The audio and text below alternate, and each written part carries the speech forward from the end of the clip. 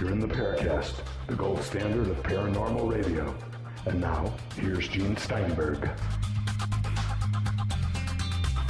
My co-host this week is Nicholas Redfern. Later on in the show, we'll hear from Mark Pilkington. He's written a new book, a hardcover book, believe it or not, called Mirage Men, subtitled An Adventure into Paranoia, Espionage, Psychological Warfare, and UFOs. And we have to check whether it's in that order or some other order. I'm Gene Steinberg. This is the Paracast. Nick, you've written so many books, maybe not as many as I have, but you've written a lot of books. How do you go about researching a new book? Do you get suggestions from your publishers as to a new title or what? No, it's never really through the publisher. It's just basically, me doing research and then finding something that potentially looks like it could be an interesting story and then approaching a publisher to see if they are interested. It's usually that simple. It's very, very rarely that, a publisher will say, can you do a book on this? They'll certainly invite you to suggest ideas to them, but it's very rarely, in my experience at least, that it's the other way around. We've had a thread open over at the Paracast forums at forum.theparacast.com, and it was started by our friend Chris O'Brien. He's trying to get you in trouble here.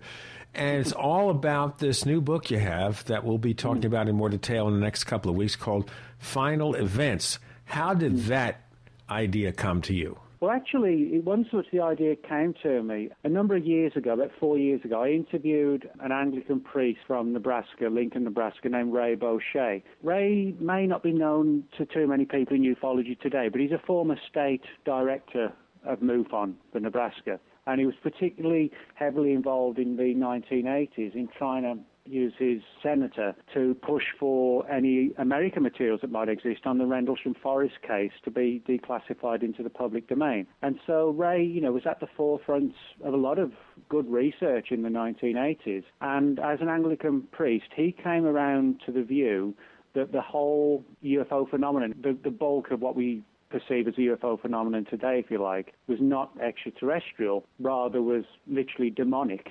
Literally demonic. And in 1991, Ray was visited almost like a clandestine deep throat type situation by two Department of Defense scientists who said that they wanted to discuss his theories with them because they were working on some sort of clandestine DoD project that involved contacting what they described to Ray as non-human entities, or NHEs, as they described them, with a view to trying to understand and harness some of their sort of, I guess, what we would call paranormal powers, remote viewing, things like that, with a view to using them as a weapon. And these people felt that the further they were getting into it, it was creating like a negative backlash with bad luck and deaths and ill health and all sorts of things affecting the group.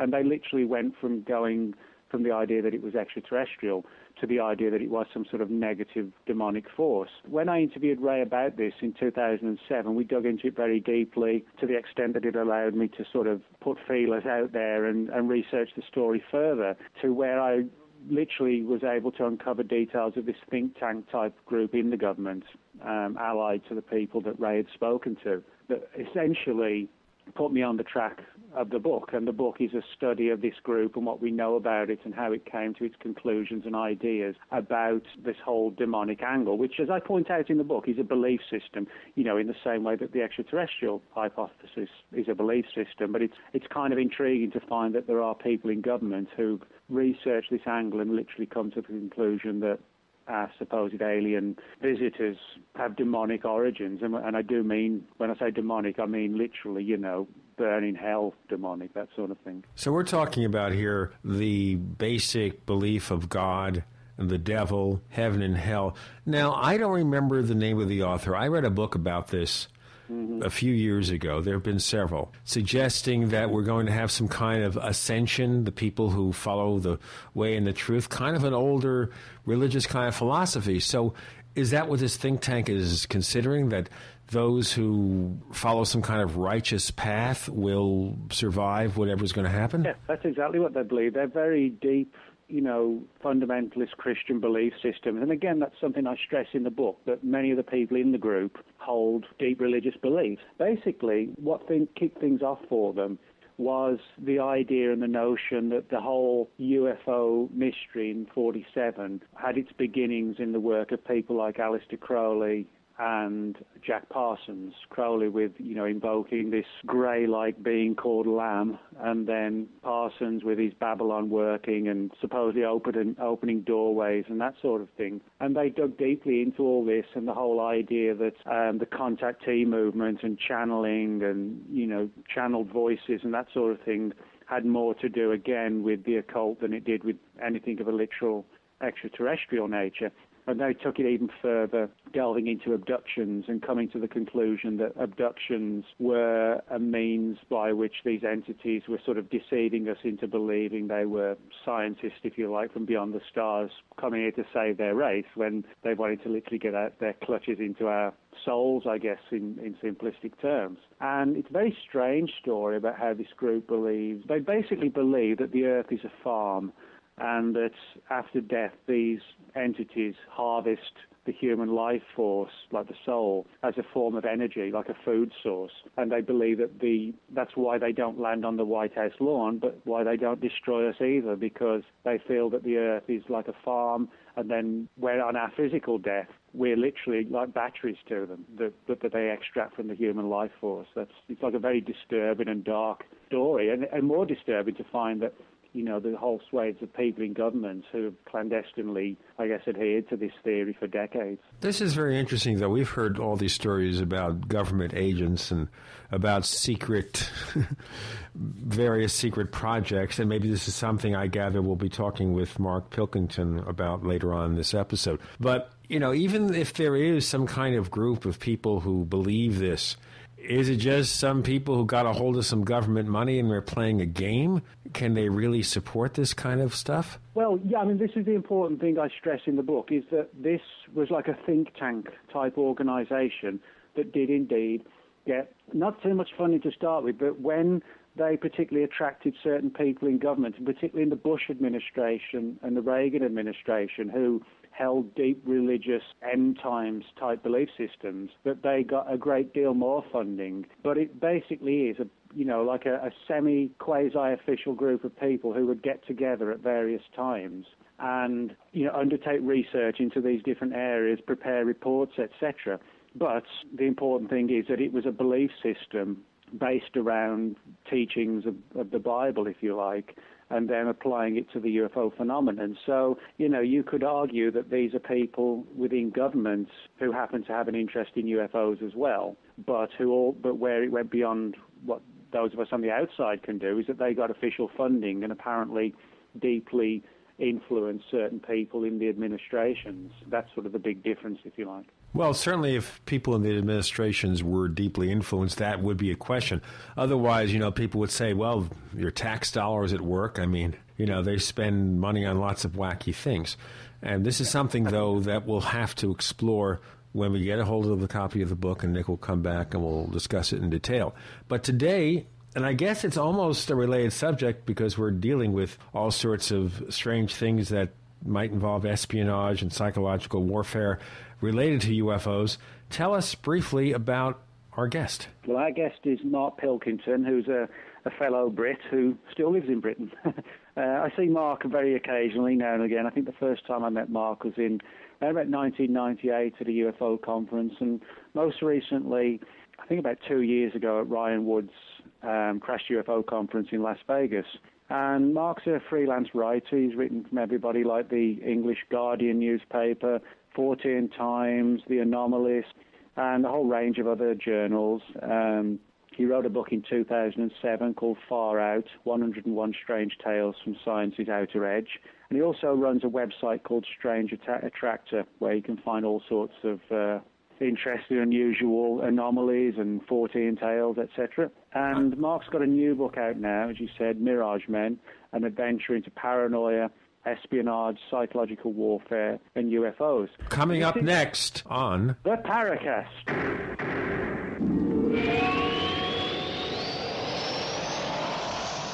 Hey neighbors, ever thought about creating a website? With HostGator, you can create your own website with your very own .com domain name. HostGator has a free site builder and thousands of design templates to create your website today. Whether you want to create a blog, a photo gallery, a family page, or a website for your business, HostGator has the right plan for you, starting at less than $5 a month for ultra-reliable website hosting with 99.9% uptime and true 24/7 live support available by phone, chat, or email and based right here in the U.S.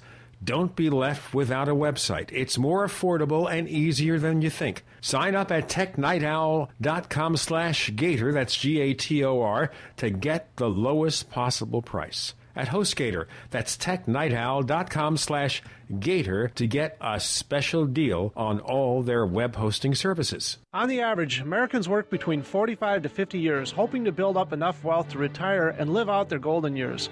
Unfortunately, with taxation, the rising cost of food, energy, housing, and medical, many retirees are forced to live below the poverty line.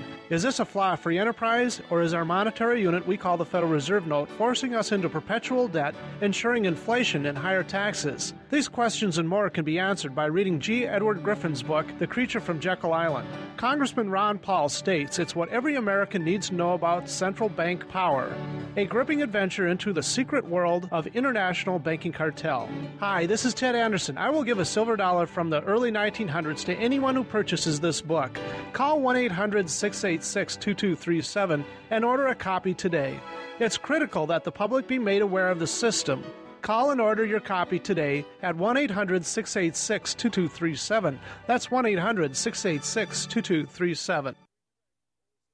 If the cost of your prescriptions are getting out of control, you want to listen carefully to this. RxDrugCard.com is a simple, innovative program designed to give individuals the same purchasing power as large HMOs and insurance companies. As a member of RxDrugCard.com, you'll enjoy savings of up to 80% on all prescription medications at over 52,000 USA pharmacies, including Walmart, Walgreens, and Eckerd's. Don't risk ruining your health by using cheap, counterfeit foreign drugs. This program provides savings on safe, genuine, FDA-approved medications with low membership fees, unlimited use, no age or income requirements, and coverage for all pre-existing conditions. RxDrugCard.com is an absolute must for anyone who pays for their own prescriptions. Enroll today for as little as $4.50 per month at www.rxdrugcard.com and start saving immediately. RxDrugCard.com is backed by a 30-day money-back guarantee. Visit RxDrugCard.com or call 888-216-2461. That's 888-216-2461.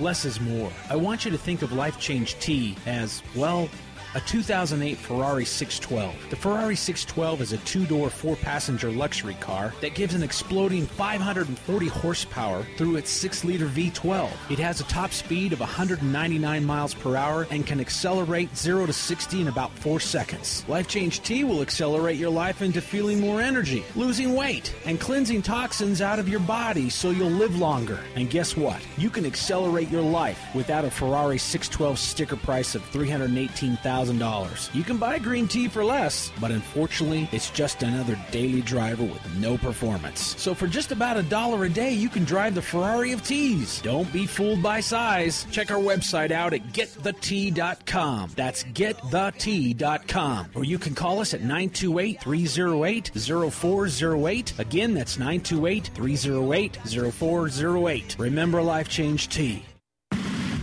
America's #1 source for independent talk radio for over a decade. We are the GCN Radio Network.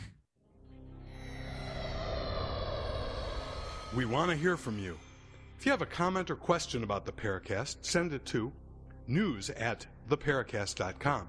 That's news@theparacast.com. And don't forget to visit our famous Paracast community forums at forum.theparacast.com. Get in on all the action at forum.theparacast.com. We have Mark Pilkington joining us. He has a new book out called Mirage Men, an adventure into paranoia, espionage, psychological warfare, and UFOs. I'm Gene Steinberg. You're in the Paracast. Our co-host this week is Nick Redfern. Mark, welcome to the Paracast. We're talking to you from your home in the UK where it's raining. It is raining, drizzling, I'd say. It's a typical early autumn evening here in grey, muggy London. Okay, so in grey, muddy London, how did you get sucked into investigating paranormal events? In the American Midwest, yeah. Well, I've been fascinated with, I guess, the Fortean and anomalous phenomena since I was a kid, really, and I always liked to say when everyone else was reading the famous Five and Enid Blyton, which actually I wonder if American listeners are familiar with. At the age of 7 and 8, I was reading sort of H.G. Wells and Dracula and things like that. So then I sort of began to realize that some people thought these things were real, not just fiction, and I discovered Fortean Times magazine at an early age and sort of got sucked into that and ended up about 15 years later working for them, which was great, and I sort of wrote a sort of short investigative piece every issue for them for several years, and eventually sort of decided to go it alone, and here I am with my first book out, which is very exciting. Now, in choosing to write Mirage Men, among all the topics that one can choose, why did you pick this one? Because I really think that UFOs are kind of the most important and most immediately accessible and dominant kind of flavor of anomalous encounter and experience that people are likely to have and to hear about or to read about in our modern technological world. And I actually really think that they're an important part of our culture. I mean, they still represent, I believe, a fascinating scientific puzzle, and they're a sort of, nodal point or a magnet for a wide range of scientific anomalies, from natural phenomena like atmospheric and astronomical events to, perhaps true paranormal phenomena, extra-dimensional physics, or, incursions into our space-time by something else entirely.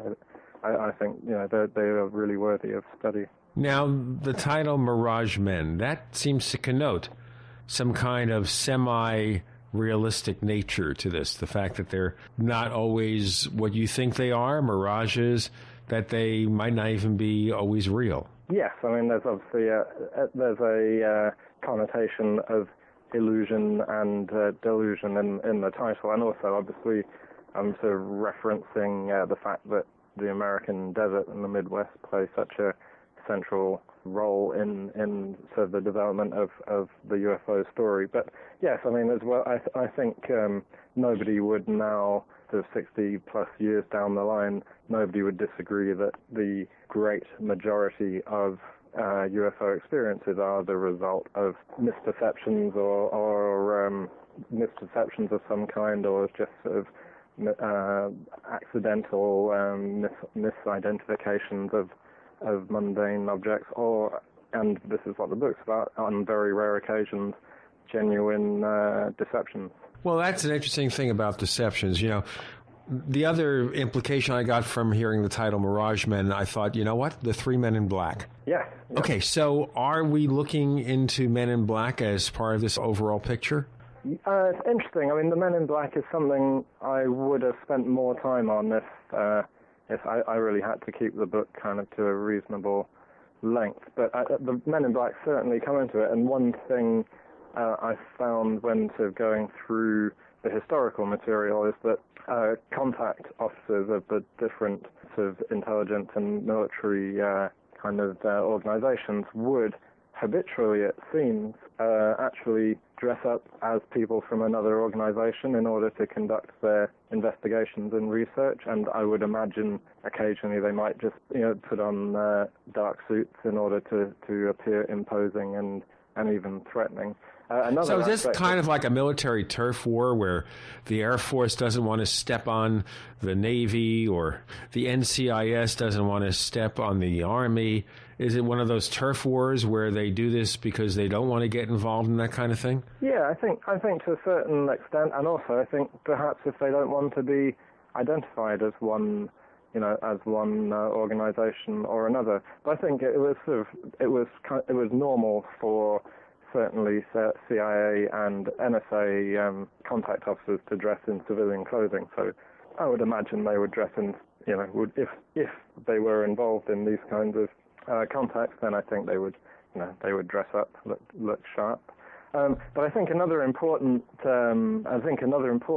part that we shouldn't underestimate in this is the ufologists themselves, and there's, I think, very little doubt that certain sort of prank-prone members of the UFO community might well, at times, particularly I think in the 60s, have dressed up to play tricks on each other and sort of perform stunts. And I think particularly of people like the late John Keel and Gray Barker and I think James Moseley of Sourcesmere, I suspect on some occasions they'd have been somehow at least involved in Men in Black escapades. Well, we know that Moseley and Barker were certainly involved in escapades because Jim has basically confessed some of those escapades on this show.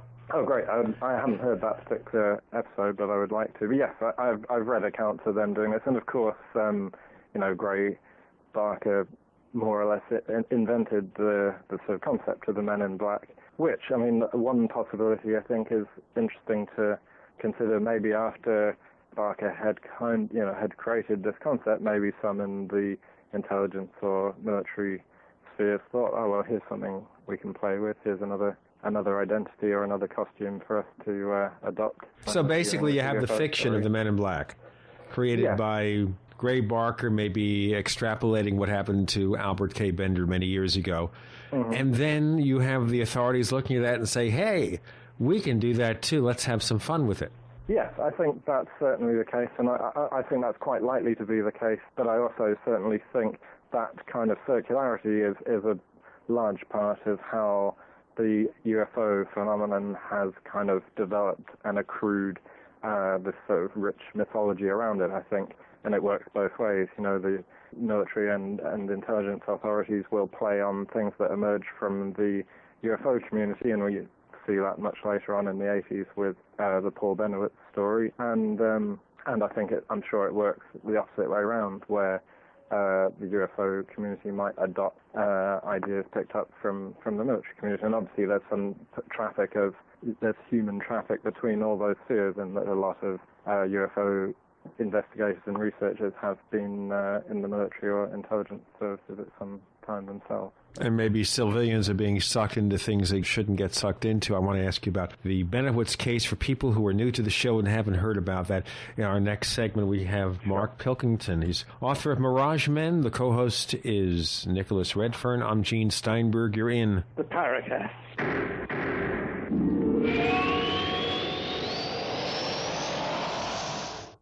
Okay, neighbors, here's the problem. Face-to-face business meetings with clients and colleagues are always going to be important. But business travel is a hassle, and it's often a complete waste of money. Well, here's a solution for you. Do more, travel less with GoToMeeting. GoToMeeting is an award-winning online meeting service brought to you by Citrix. With just a click, host sales presentations, training sessions, or product demos right from your own desk. Avoid the hassle of traveling and still exceed your sales goals. Plus, GoToMeeting is just $49 a month for unlimited online meetings. Plus, voice over IP and phone conferencing is included. My listeners can try GoToMeeting free for 45 days. For this special offer, visit gotomeeting.com/podcast. Once again, GoToMeeting free for 45 days. Visit gotomeeting.com/podcast.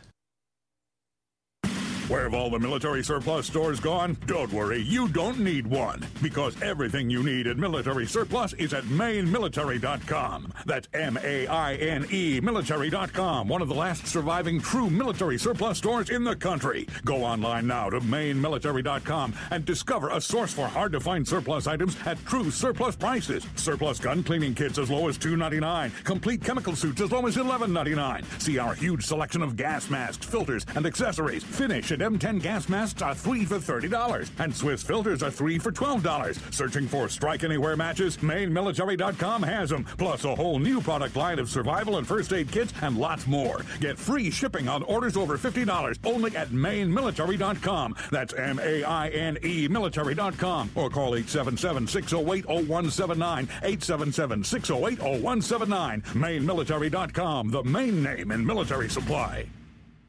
If you've used the drug Reglan, or its generic form, metoclopramide, please listen carefully. Reglan has been shown to cause serious neurological side effects, consisting of involuntary movements of the face, limbs, and other body parts. If you or a loved one has suffered this condition, call the New York and New Jersey law firm of Oshman and Mirasola at 888-730-DRUG. That's 888-730-DRUG for a free consultation. Call 888-730-DRUG. That's 888-730-3784. If you've taken the contraceptive Yaz or Yasmin, please listen carefully. These drugs have been found to cause blood clots in the body and gallbladder disease. If you or a loved one has suffered these side effects, contact the New York and New Jersey firm of Oshman and Mirasola at 888-730-DRUG immediately for free consultation. Call 888-730-DRUG. That's 888-730-3784. Again, call Oshman and Mirasola at 888-730-3784. Hi, this is Alex Jones. Remember when I said you spell freedom F-O-O-D? It's really true. Legislation is in the process of restricting the growing and sharing of food, and a record number of Americans, over 43 million, depend on the government to feed themselves. Food prices are going up for Americans. Prices are going up, even for eFoodsDirect.com. This will require their first price increase in 3 years. The most important thing Americans can do for their own freedom and survival in these hardest of times is to get supplies of high-quality storable food. Because of the huge response to this buy 3 and get 1 free special, eFoodsDirect.com will continue this special until September 27th. Right now, you can buy 3 and get 1 free at the old prices. But move fast, because this offer ends September 27th. Call 1-800-409-5633 or on the web at eFoodsDirect.com/Alex. That's 800-409-5633 or on the web at eFoodsDirect.com/Alex. Tired of searching for great talk radio? And I think it really does make a difference. We are the GCN Radio Network. Genesis. You're in the Paracast. You never know what's going to happen next. We're talking with Mark Pilkington, author of Mirage Men. Our co-host is Nick Redfern. I'm Gene Steinberg. We're in the Paracast with another segment with Mark. And I wanted to ask you, one of the classic attempts at harassment and disinformation is Paul Benowitz. Can you refresh the memory of our listeners about this case? Yes, certainly. And the Benowitz story is the best known and probably the sort of only genuinely accepted instance of a Air Force deception program sort of being uncovered and exposed, and that was actually done back in 1989 by William Moore, the UFO researcher and author of the Roswell incident, who actually was himself kind of wrapped up in the program. And Paul Benowitz was a physicist and engineer running his own lab, Thunder Scientific, on the edge of Kirtland Air Force Base in Albuquerque, where he was developing tools and gauges and equipment for all of certainly for the Air Force and the Navy, I think for NASA as well. And there are kind of various paths that you can take with the story, but the sort of bare facts are that he, in 1980, began filming and observing strange lights flying within clear eye shot of his own home at the side of the base, and also began picking up radio or electromagnetic emissions, which he connected to these lights and dutifully reported to the security personnel at Kirtland, as would be the right thing to do. And instead of either saying, thanks for letting us know, Paul, but don't worry, these are our own craft. Don't worry about it, and just we'd rather you didn't keep filming them or keep talking about them. Instead, they actually encouraged Benowitz to continue sort of monitoring the lights and the emissions, and actually encouraged him in his growing belief and delusion that these were extraterrestrial in nature. And this continued for several years, and ultimately sort of grew out of hand to the extent that Benowitz was hospitalized for his own good by his family in a mental institution for a month, and really sort of his life, his family life, his business, and I think everything suffered as a result. It's a very complicated story, which I sort of tell in the book, and is also very well told in Greg Bishop's Project Beta book, which is also available. But one point where sort of the version of events that I sort of followed differs from Greg's is very early on. It's quite clear that Benowitz could have been stopped dead in his tracks by Air Force intelligence or by the military, and they could have actually forced him to stop listening in on their transmissions and to stop filming, but they chose not to, which begs the question why. And I suggest following Brad Sparks and Barry Greenwood's own research. I suggest that really the idea was to use Benowitz as a mouthpiece to spread disinformation into the UFO community, which he did extremely successfully through multiple channels and through multiple individuals. And these ideas that he kind of pumped into the UFO culture are still with us today, and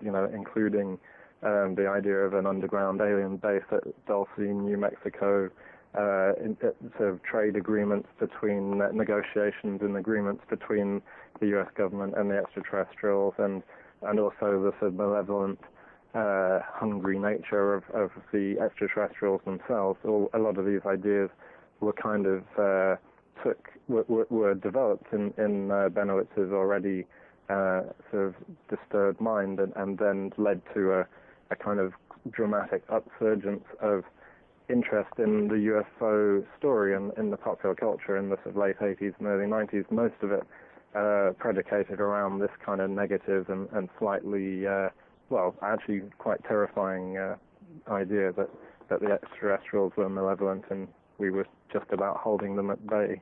Also, is this also responsible for the stories in connection with UFO abductions that the aliens might be trying to create a race of hybrids? Is that part of this deception? Yes. That was certainly something that Benowitz kind of developed. That was one of the lines he developed. But that was also kind of circulating in the culture at the time. But he conducted hypnotic sessions with a woman called Myrna Hansen, who described sort of terrifying scenes in an underground alien in an underground alien base involving sort of human body parts bubbling away in vats and mutilated cows being carried into the environment for experimentation, and also the idea that she'd been implanted by the aliens in order to control her thoughts and actions and to make her traceable at any point by the extraterrestrials. All of these ideas were sort of, if not originated by Benowitz, but were certainly exacerbated by him and sort of pumped with much gusto into the UFO culture. Well, of course, one example of someone who follows this sort of thing is a UFO abduction researcher, Dr. David Jacobs, who's also been on the show. He's basically a doctor in history, but he's been doing abduction research, and he believes apparently in this hybrid thing. Is he also being taken in by this? That's a very, very complicated and long story. I actually saw Jacobs give I think his first ever presentation in the UK in the mid-90s, and it worried me, but absolutely terrified my friend who couldn't sleep at night afterwards. But I think, yes, I think there are several people who have been kind of I suppose, sort of mutually encouraging each other in developing the sort of alien abduction narrative. There's obviously Bud Hopkins as well as Paul Benowitz and David Jacobs, and it's reached a point where the sort of story has become that yes, there's a sort of hybrid breeding program in order to, I don't know whether it's to repopulate an alien planet or to take over our own, I'm not sure, but you can sort of see the evolution of this narrative, and it's a frightening narrative over the course of 20 or 30 years. So the question I would ask is, if we think back to the late 80s and through to the mid-90s, when the abduction scenario was really part of the popular culture, and you would see the grey alien faces and the swastikas and inflatable dolls almost everywhere you look, particularly if you were in America, as I was at the time. You have to wonder where they've all gone now. Perhaps the aliens realized they were getting too much exposure and decided to go underground. Or they got enough of our sperm and enough of our babies or fetuses, and they decided to do something somewhere else. Yes, of course, that's a possibility. But I mean, I would read the abduction scenarios as a myth or as a lore that has sort of developed and probably tells us more about ourselves than it does about extraterrestrials. We'll have Nick Redfern join in on the questioning in a moment. We have Mark Pilkington. He's author of Mirage Men, subtitled An Adventure into Paranoia, Espionage, Psychological Warfare, and UFOs. And evidently some of that psychological warfare may involve UFO abductions. A reminder, if you have comments about the show, you, of course, can write us, but you can also check out our forums at forum.theparacast.com. That's forum.theparacast.com. It's free to sign up, free to get involved, and the discussions can become rather fierce, rather hot and heavy, but they're nevertheless fun. Our co-host is Nick Redfern. I'm Gene Steinberg. You're in. Where are we? Oh, we're in the Paracast.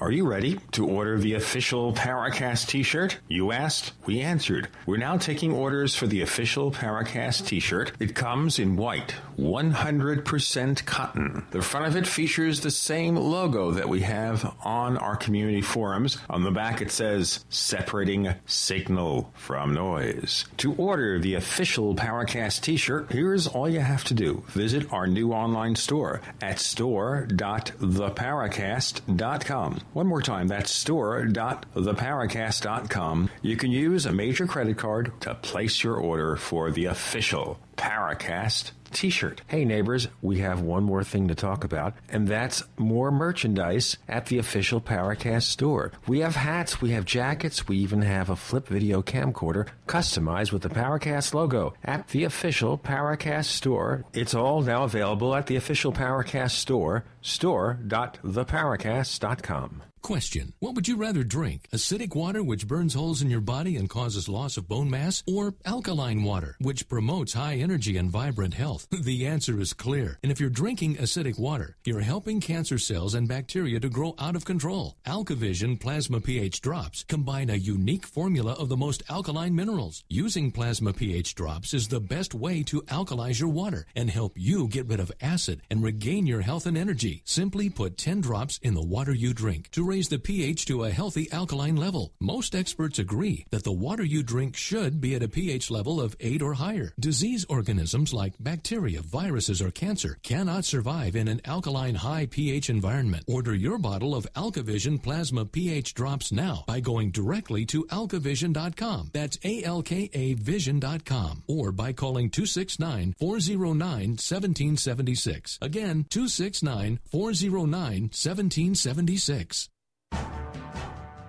Do you owe the IRS money you can't pay? Then listen carefully, because you already know that the problem won't go away by itself. You can get help today from the leading tax expert in the country, Dan Pilla. Hi, I'm Dan Pilla. The IRS isn't going to just forget about you. Right now, the IRS is hiring thousands of tax collectors to go after delinquent accounts just like yours. That's why you need to take action today, and I can help. I take a simple but proven approach to solving your tax debt problem. First, I stabilize collections so you don't have to worry about wage and bank levies. Next, I build a detailed plan to get your debt reduced to the fullest extent possible, sometimes even eliminated. Finally, I work with you every step of the way to get your problem solved once and for all. So call now for a free consultation. Call 1-800-346-6829. Dan Pilla will solve your tax problem, guaranteed.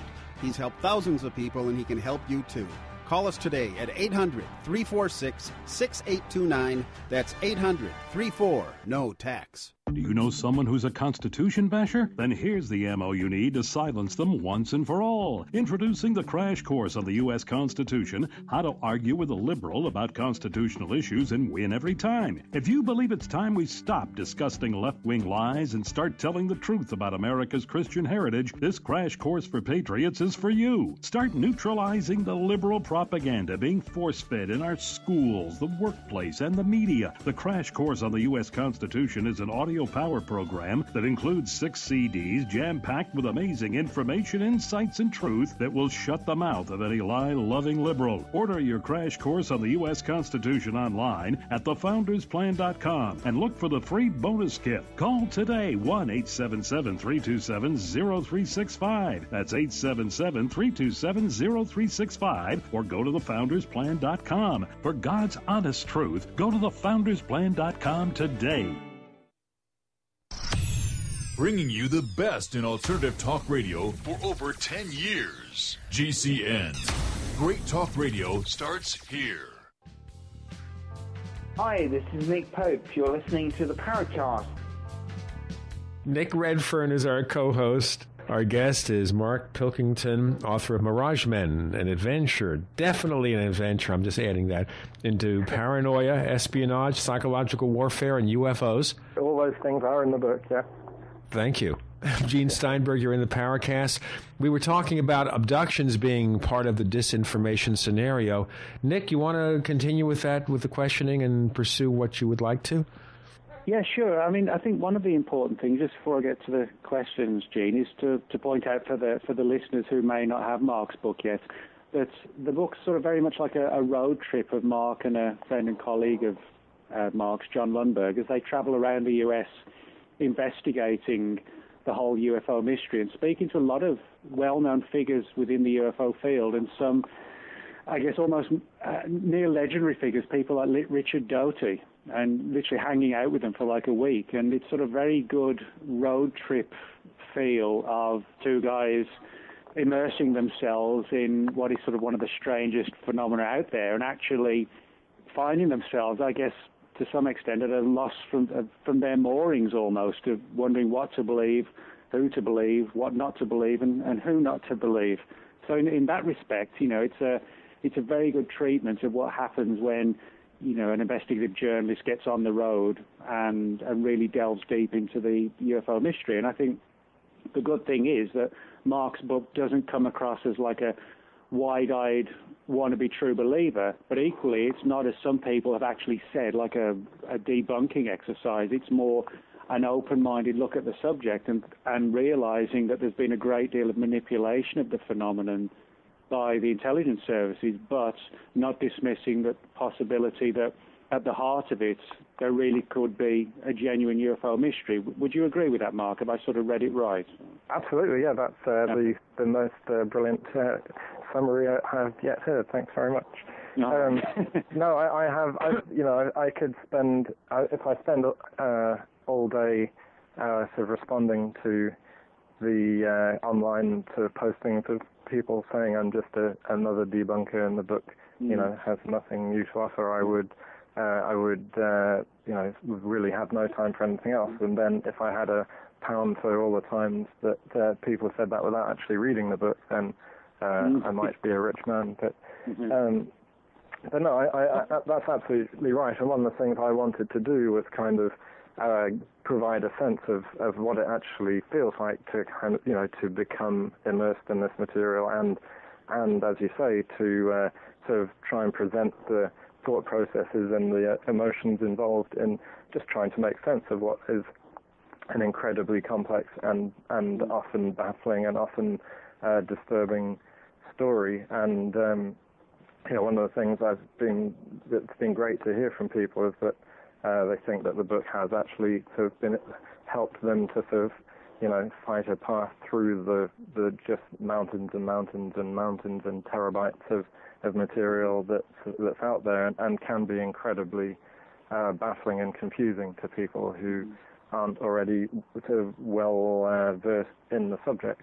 And one of the things I also have really wanted to do with the book is to make it an outward-looking book about UFOs rather than just sort of another UFO book that's sort of, not engaging with the wider world around it. So it was important for me to put when I was looking at the historical side of the subject, to put that into the context of what was going on in the world. And I think, that's really very important for people to gain a sort of deeper and wider understanding of where UFOs fit into our world and our culture. Okay, and early on in the book, obviously you get into one of the most famous and I guess almost formative cases of the modern era of ufology. That's Roswell, and you talk about quite deeply the story of the flying saucer, the book by Bernard Newman, which actually I don't know if you know this, it gets re-released this month. There's a new edition of it being published, yeah. Can you talk a bit about that and how that sort of... it's a genuinely fascinating story of how it ties in with the whole Roswell saga and who Newman was, etc. It really is. And I first heard about this from Magonia magazine, which is a very long-running British UFOs and folklore mag, and I must have read about it, I think, in the early 90s. But it's a book published in 1948 and written by a man called Bernard Newman, who wrote several sort of potboiler spy thrillers, really, but he had genuinely worked in British intelligence and was actually quite well respected as an operator in that field. And I think, as a result, of probably was privy to a few, tidbits of information, certainly to ideas that were floating around. And it takes really as its premise a statement made by the then Foreign Secretary Anthony Eden, and one that's sort of been repeated many times, curiously, by Ronald Reagan amongst others, and essentially saying, wouldn't the world stop fighting, and wouldn't we all come to realize we're just one species on our blue planet if we were faced with some kind of threat from outer space. In fact, here's the quote. This is actually at a United Nations conference on the 1st of March 1947, and Anthony Eden said, "Sometimes I think the people of this distracted planet will never really get together until they find someone on Mars to get mad against." So in Newman's book, a kind of secret cabal of scientists, an international cabal of scientists, launch a series of rockets and crash them around the world in different parts of the world. And on each of these rockets is encoded a sort of hieroglyphic script. And the script kind of pieces together the fact that these are from outer space and that they're coming here. And actually at the end of the novel, the scientists kind of fake an alien invasion with people walking around in sort of strange kind of costumes made out of various animal parts. But the end result is as hoped for, which is that all the worlds are actually bizarrely all given their own nuclear weapons, and therefore peace follows. So that sort of dates it a little bit, perhaps. But the parallels with what would happen, what had happened the previous year in Roswell, the idea that something crashed. It was announced as initially announced as a flying saucer. Are sort of quite strange, I would say the least. And the resonances are there, and we don't know if that was the sort of motivation behind the Roswell announcement itself, but certainly the parallels can't be avoided. And as I say, the theme of a threat from outer space uniting the warring factions on Earth is one that sort of comes up regularly throughout the 20th century and throughout the history of the Cold War. And in the 1950s, actually, Leon Davidson, the Manhattan Project scientist and UFO researcher, actually took things several steps further and suggested that Alan Dulles of the CIA was actually behind a kind of plan to fake flying saucer landings in order to promote this kind of sort of sense of global unity and sort of cosmic awareness in humankind. Now, I want to mention very briefly Dr. Leon Davidson because I knew him casually. Oh, no. Okay, yeah, because he used to hang out with Jim Moseley in the old days. And he also released, I guess, an annotated version of Project Blue Book Special Report 14. That's right, yeah. That's right. That's the one where a large number of very significant cases were included. Mm-hmm. And the edition I found amazingly at the British Library, actually, I was surprised by that, from the mid-1970s, has a kind of appendix which I found very useful called The CIA and the Sources, which collects a lot of his writings from various UFO magazines and proved to be a real treasure trove of information, actually. But he was a very, very interesting character, and I think a sort of much neglected and important figure in the early development of the UFO story. I think if people had paid more attention to him early on, I think things would have panned out very differently for the UFO story. Well, without going into much detail, I think some of us think that the UFO field as a whole is one big, ungainly mess. Mm-hmm. And we'll get into that in more detail in our next segment. We have Mark Pilkington. He's author of Mirage Men, an adventure into paranoia, espionage, psychological warfare, and UFOs. There, folks, I remembered every word without looking at the book in front of me. It's not in front of me right now. I'm not looking at that. I'm looking at my time clock for the show. But it's right there, and I remembered it. Our co-host is Nick Redfern. I'm Gene Steinberg. You're in the Paracast.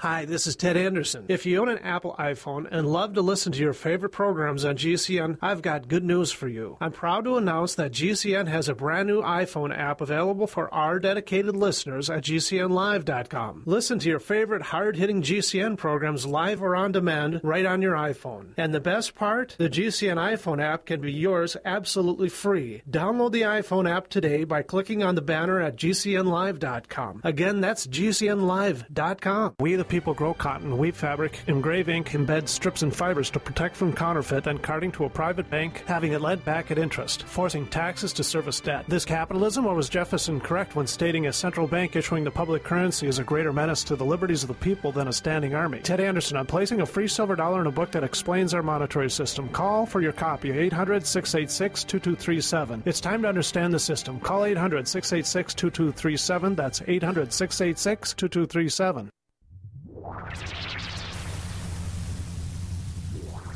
Welcome back to the Paracast, the gold standard of paranormal radio. And now, here's Gene Steinberg.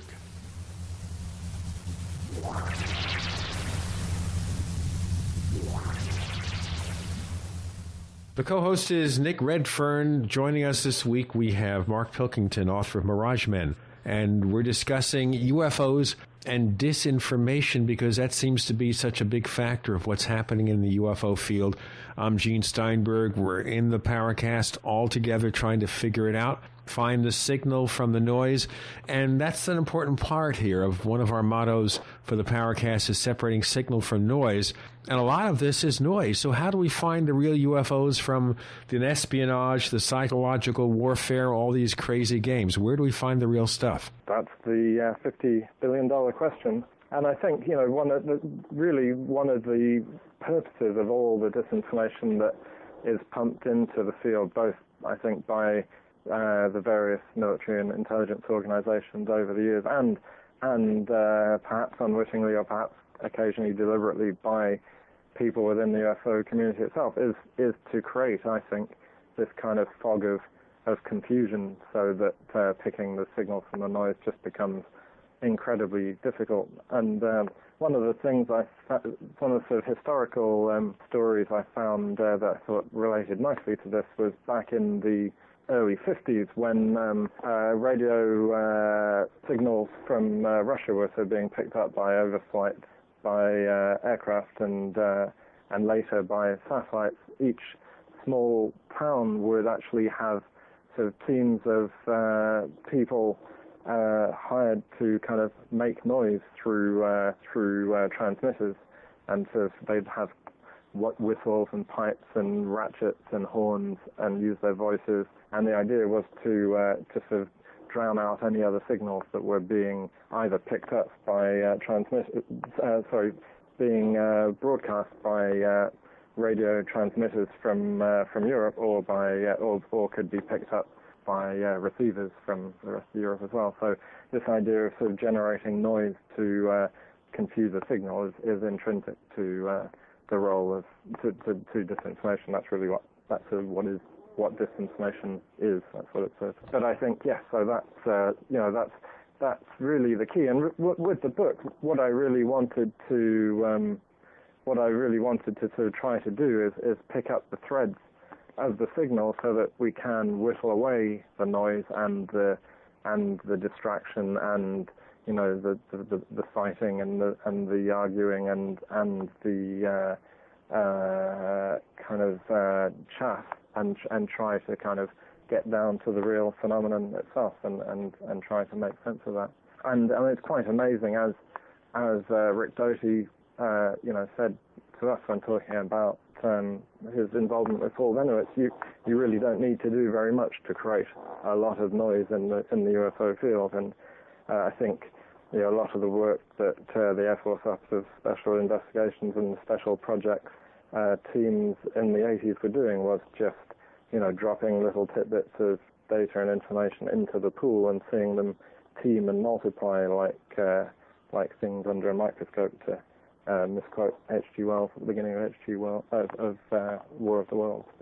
Okay, well, I think I'm interested in Richard Doty because we tried a couple of times early on in the history of the Paracast to get the guy on because it seemed like he'd have a lot of interesting stories to tell, but having spent time with him, is he someone who actually worked with the official sanction of the government to provide UFO disinformation, or is he, as they say, an independent actor? I would say my sense is that some of what he did was unquestionably part of his role. He was employed to do that. I think he certainly was tasked with talking to people like Paul Bennewitz, certainly, and Bill Moore. It's possible that at other times he sort of drifted out of off beam and so conducted his own operations. I don't know. I can't speculate on that. I can speculate, but I can't say anything for certain. But certainly his work with Bennewitz, and I would guess later with Linda Moulton Howe was officially sanctioned.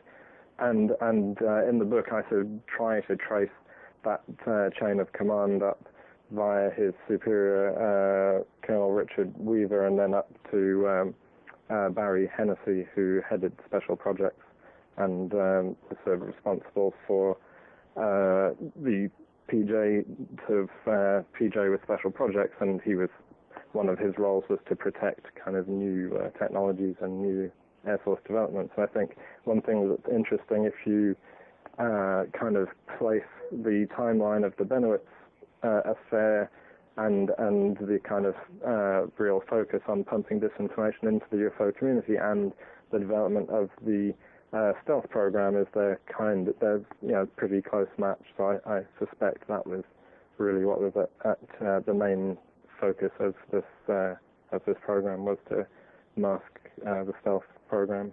What about this Project Serpo episode that came more recently? Is that one of Doty's shenanigans or what?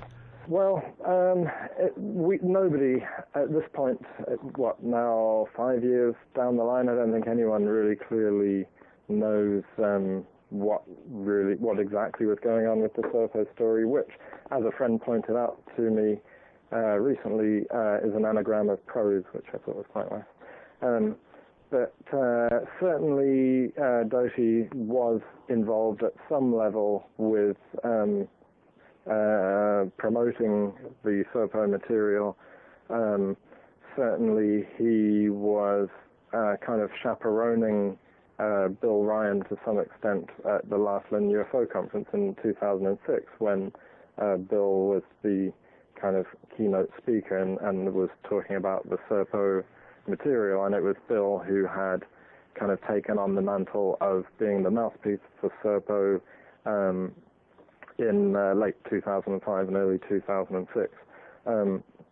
And Rick was certainly taking a very keen interest in Bill and of what he had to say. And later on, a British investigator and a man called Stephen Broadbent, who runs the Reality Uncovered site, he actually sort of semi-accidentally was able to demonstrate that Doty had used multiple false emails to promote the Serpo story, and each one would sort of corroborate the accounts of the previous one. And this, while it doesn't sort of prove that Rick was behind it, it certainly demonstrates that he was involved with the story. I don't think that any one person, and certainly not Rick, would be capable of sort of generating all the Serpo material by themselves in a short period of time. There's just mountains and mountains and tens of thousands of words of material. But I think it's quite possible, certainly, that Rick had a role to play in that story. But Rick always denied it, and we can't take it any further than that. I wonder if at some point we'll hear the full story. But I think if you look at the Serpo material for what it is, which is a piece of text, then there's nothing in there that somebody who was well versed in the UFO story and UFO culture and UFO history couldn't piece together for themselves. And the science is apparently, I'm not an astronomer, but the astronomy was quite hokey, and there was certainly some rough edges to what was put out there. I couldn't help noticing that the dates that the Serpo Nauts, which was the name given to the Air Force personnel who were going to be sent out to the planet Sainu, their return date was actually coincided with the release of Close Encounters of the Third Kind, and the end of Close Encounters of the Third Kind, Steven Spielberg's excellent sort of hymn to the UFO story. Okay, well, we'll get into that in the next section, but maybe that's kind of an inside joke.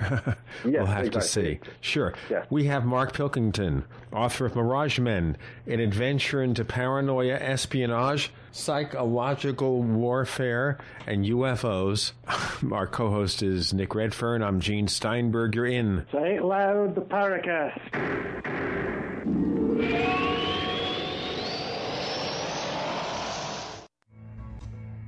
Is there a secret UFO agenda? Do strange creatures from the darkest corners of the mind roam the Earth? Is there evidence for mind control, time travel, or devious government conspiracies? Find out the inside scoop on the latest conspiracies, paranormal activity, and Fortean phenomena when you subscribe to Tim Beckley's Conspiracy Journal. It's jam-packed with stories, special book and DVD promotions, and the best news, it's absolutely free, sent right to your mailbox. Plus, a bonus free email newsletter sent out every Friday. Simply send an email with your name and address to Mr. UFO at webtv.net. That's Mr. UFO at webtv.net. Find out what they don't want you to know. Good day, Jim Newcomer from Midas Resources, September 24th, 2010. Gold opened this morning at $12.99.70. A 1-ounce gold coin can be purchased for $13.33.85, $666.93 for a half ounce, or $333.46 for a quarter ounce. That's $13.33.85, $666.93, or $333.46. Again, the Congressional Budget Office sounds the alarm, warning of Greek-style U.S. debt crises. CBO is drawing a parallel between U.S. economy and the Greek economic meltdown.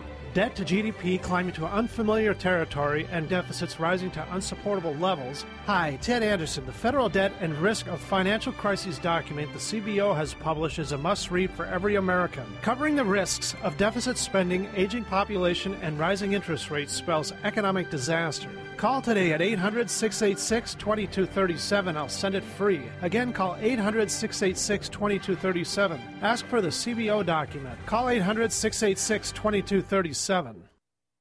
Before you throw away your used batteries, you need to listen to this. Now, going green can save money. Go green and save money by giving life to your used batteries by charging them with the Renaissance Charger. The Renaissance Charger uses a new revolutionary battery charging technology that effectively extends the life of new batteries and gives new life to used batteries. Invented by legendary audio genius John Bedini, this unique and patented charging system rejuvenates the electrochemical plate structure in the battery without additives, increasing capacity and maintaining cell integrity. Renaissance Charge offers a full line of products made in the USA for all types and sizes of batteries. Find out why our customers tell us the Renaissance Charger is the only battery charger they will ever use. Save your money, save the environment. Visit us online at r-charge.com. That's r-charge.com, or call us at 208-772-4514. That's 208-772-4514. Be a part of the revolution today.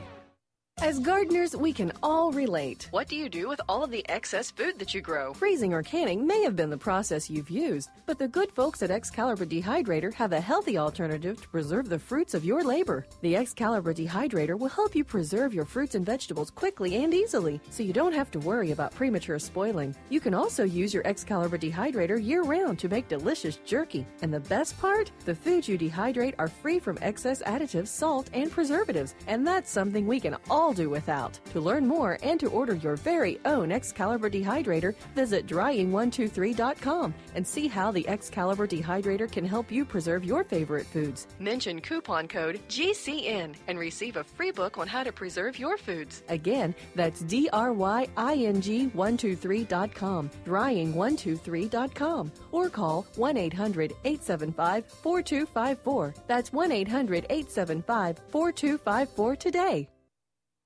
Tired of searching for great talk radio? Search no more. It's good stuff. We are the GCN Radio Network. Genesis.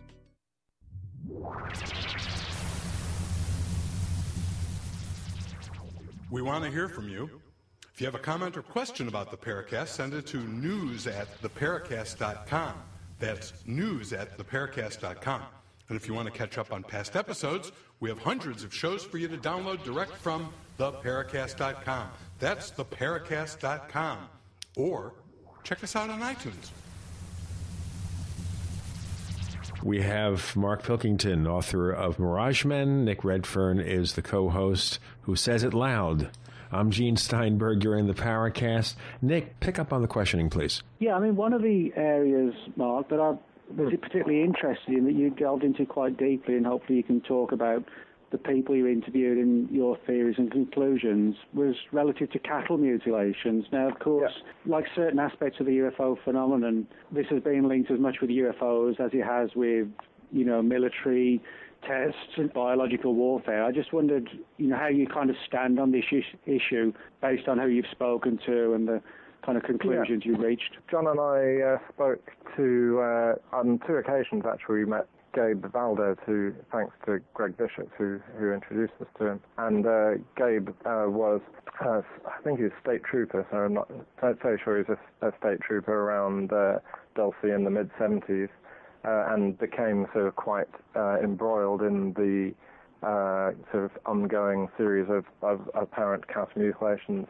at that time.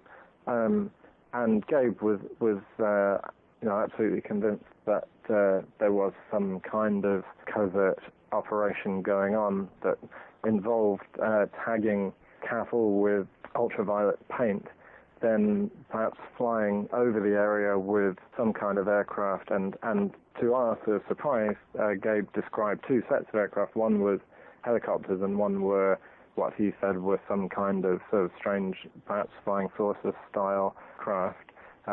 But flying over the area, probably with a helicopter, picking out the marked cattle and hauling them probably up onto the top of the Archuleta Mesa outside Dulce, New Mexico, where they had a laboratory to sort of operate on them. And one of the sort of interesting things when I sort of first started looking into this, I spoke to a friend of mine who worked for the UK Food Standards Agency, and I was telling him about the fact that the parts of the animal that were removed, so the tongue, the lips, the sexual organs, and the anus, he immediately said, "Oh, well, that's what you'd take out if you were looking for some kind of sort of transmission of a virus or some kind of poisoning or a sort of infection, and those are the parts that aren't allowed into the food chain." So it does sort of suggested to me some kind of sort of research project, and certainly I'm not the only person to have said this. I think a guy called Ted Oliphant, I remember some years ago writing about this, researching it, and more recently Colm Kelleher in a really interesting book called Brain Trust, which talks about the possibility that what was being monitored was the spread of prions involved in passing on what appears in humans as Creutzfeldt Jacob's disease, mad cow disease. And another possibility is that it was looking, I think another possibility is that it was looking at radiation seepage from a project to use an atomic blast to kind of core out natural gas from the area, called Project Gas Buggy, from the late 60s, and actually this sort of backfired, and all it did was contaminate the groundwater in the area with radiation. And it's another possibility that this is what the research was being conducted into. Now, one thing that I'm surprised no one's really picked up on in the book, which I was quite surprised and sort of pleased to discover, was the sort of legendary technological sort of bête noire of the conspiracy world, the silent helicopter, which was always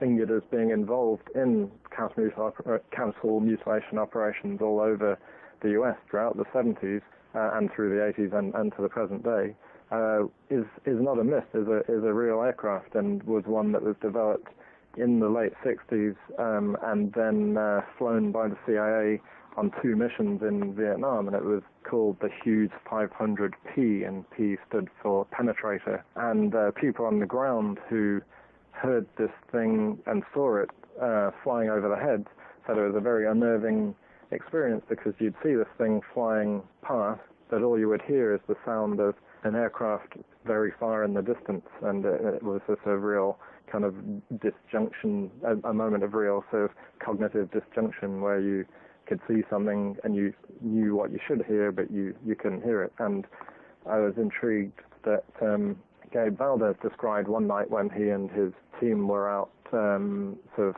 snooping, trying to see the mutilators in action. They described a well-lit kind of aircraft flying over their heads, making a put-put-put sound, and there was a sort of ring of circular lights shining down at them, and that was all they could see. And I wondered if this was indeed one of the Hughes penetrators sort of being deployed in this area.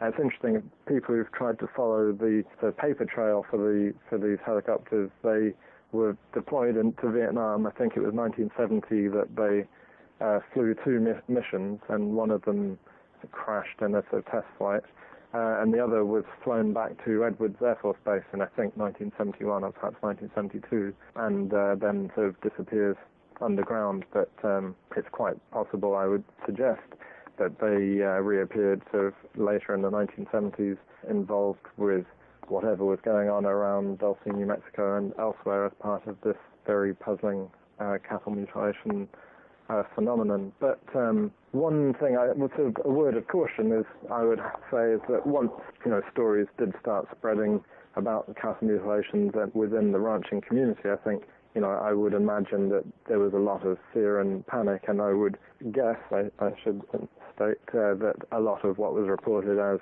castle mutilations probably, quite likely, as vets and animal pathologists at the time said, a lot of them probably were mundane animal attacks or predator attacks, that in the climate of fear were kind of misread as the mutilations that we now know about. Okay, well, that raises a big question here, which maybe we'll start exploring also in the next section, which is the motivations behind disinformation. We want people to believe there are hybrid aliens. We want people to believe perhaps there were MJ-12 documents back in the 1980s, Dulce, New Mexico, all this stuff. To what end? Is there an end game? Why do they play these pranks? I think there are multiple reasons, and the reasons change over time and are sort of dependent on the particular operation that's at hand. So I think when it's expedient to do so, they'll pull UFOs out of the dressing up box, and at other times they'll use, all sorts of other folkloric and supernatural creatures, as I talk about in the book, and we can talk about that after the break. And a quick reminder, neighbors, next week on the Paracast, Nick Redfern returns as a guest to talk about his new book, Final Events. The co-host will be Chris O'Brien. But that is then, this is now. We'll look into the psychological warfare toolbox in our next segment with Mark Pilkington, author of Mirage Men. The co-host is Nicholas Redfern. I'm Gene Steinberg. You're in the Paracast.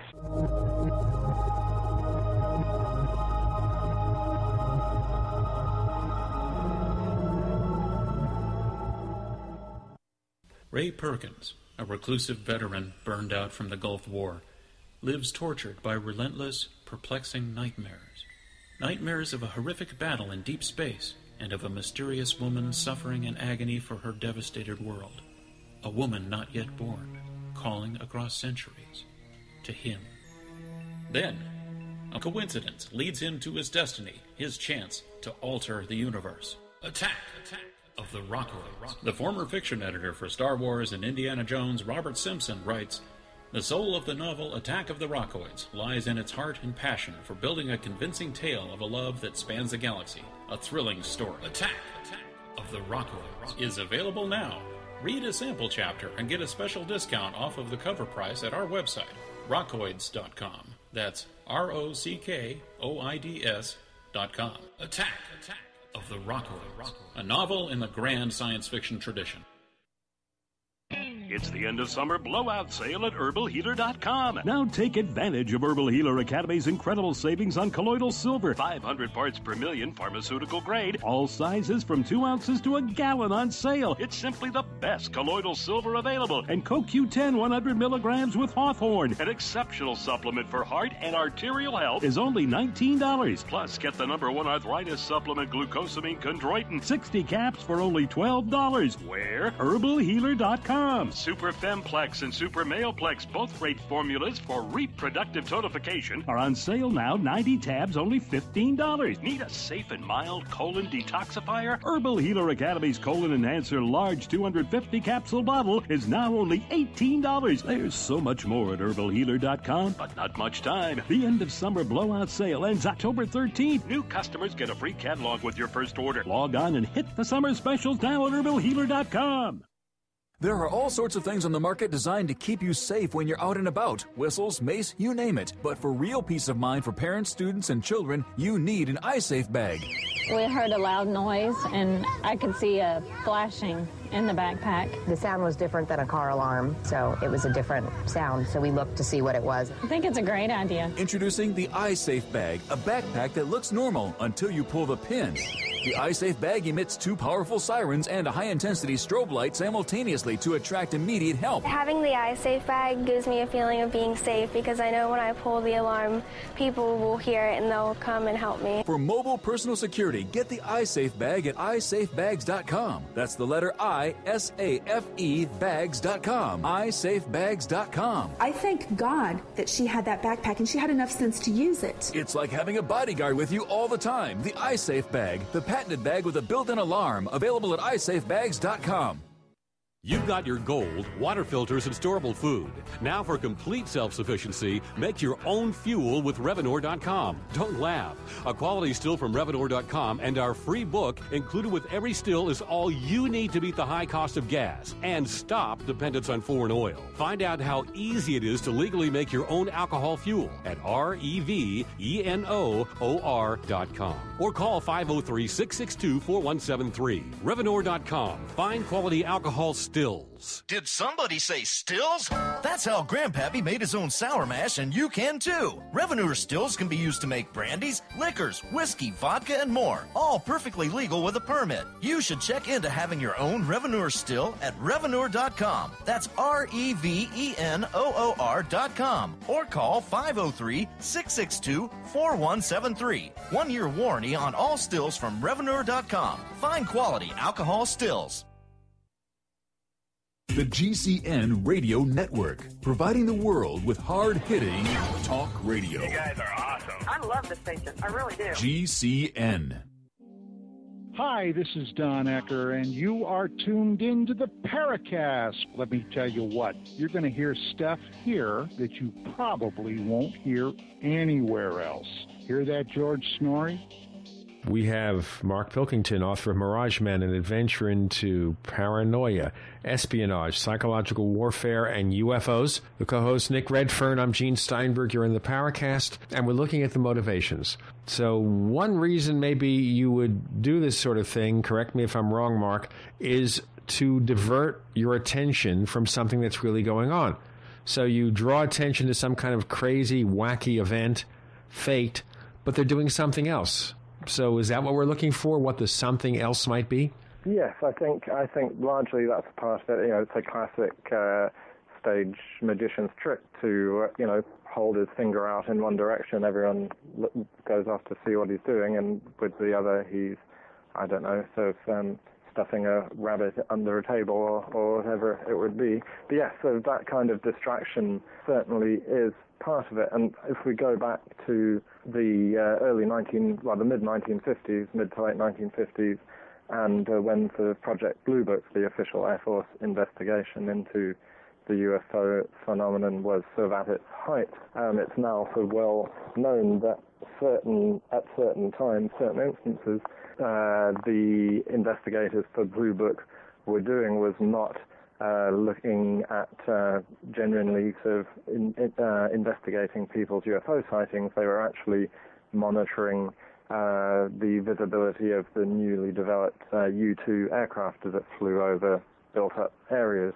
And there's a lot of controversy about the statement, which occurs in a internal CIA history about UFOs by a man called Gerald Haynes, but certainly on some occasions this was what was being done. So the Air Force personnel would turn up and meet Mr. and Mrs. Johnson, who would say, yes, we saw this very strange thing glinting in the sunlight, moving in a straight line, and we really didn't know what it was, and we were worried it might be an alien craft or it could be the Russians, we just don't know. And the Air Force guys would say, don't worry, Mrs. Johnson, what you saw was the planet Venus, or it was a stray weather balloon, or it was, nothing at all, just a mote in your eye, full well knowing that actually what they'd seen was the U-2, and this would be useful for them when considering, how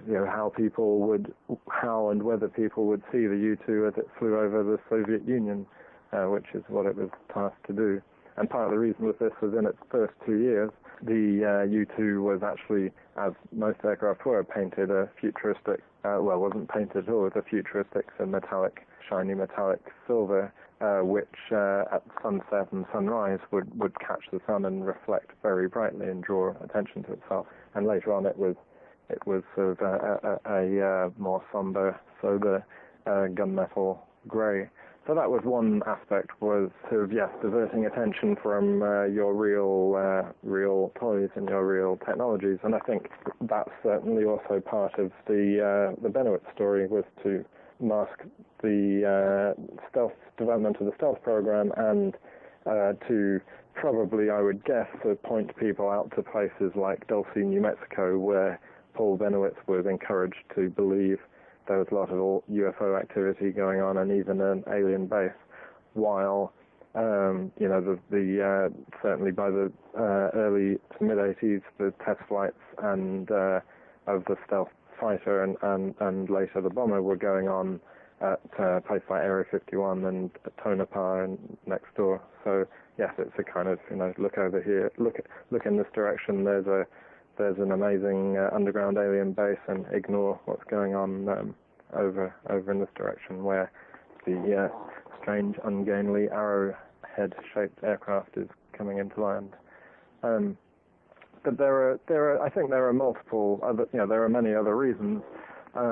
I think one of them, and if we look at the CIA's the 1953 Robertson panel, where they sort of officially enter the UFO story, and they sort of talk about the issues that the UFO kind of panic raises. One of the things they talk about is the need to monitor UFO groups and also to sort of control them and to get the UFO community sort of into one place and to get them sort of organized so that they're easier to watch, so to keep tabs on. And when you say that about being in the business of watching over UFO groups, can we then become paranoid enough to say that maybe one or more of the members or people who are officers in some of these UFO groups are really engaged in overt disinformation? They're working for the authorities? It's the sort of statement that's often bandied around. I mean, if you look back to NICAP, headed by mental blank. Major Donald Kehoe. Donald Kehoe, sorry. I got distracted. My screen turned off as I was thinking. Yes, Major Donald Kehoe. We see a lot of former CIA. You have Roscoe Hillenkotter, who was a Navy man who then ran the CIA and then ended up very senior in NICAP, and there are others in there as well. And everyone who's a Navy SEAL said they were genuinely interested in the subject and in the phenomenon, but it's very hard to kind of separate people's lifelong involvement in the intelligence and military arena with the fact that just a few years before, the CIA had been telling its people to get involved in the UFO field and in the UFO business.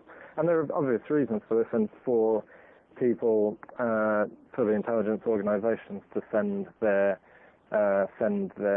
kind of officers into the field, because it's often going to be the case that what UFO hunters and people looking for UFOs, especially when they're congregating around Air Force bases and areas where they're not supposed to be, it'd be very easy for agents of unfriendly powers to kind of get involved in these communities and pick up tidbits of information that, when pieced with other bits of information that perhaps the UFO community doesn't have, could reveal quite a lot of technical intelligence about new weapons development. One of the concerns of NICAP that I had is, if you're going to have an organization top-heavy with military people as they were, at least as far as the board was concerned. Mm-hmm. Even Richard Hall was in, I think, the Air Force or something before he came into civilian life.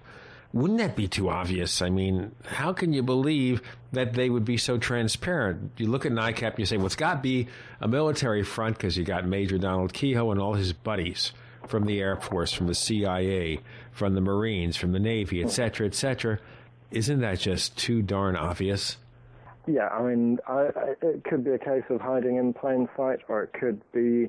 I'm prepared to give them the benefit of the doubt, and like you say, Kehoe, wanted NICAP to be a serious organization, to be a serious force, and it would have made sense to him to pull his buddies and people he knew who were serious players in the military organizations to take part in this.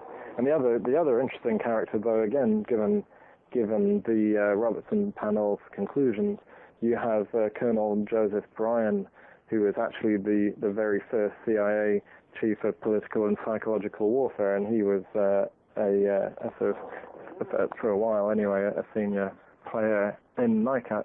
And curiously enough, actually, his son was CBD Brian, who wrote Close Encounters of the Fourth Kind about in the mid-90s about the abduction story. And he's actually gone on the record as saying that his dad was just genuinely fascinated with the UFO story and certainly wasn't involved on any kind of professional level.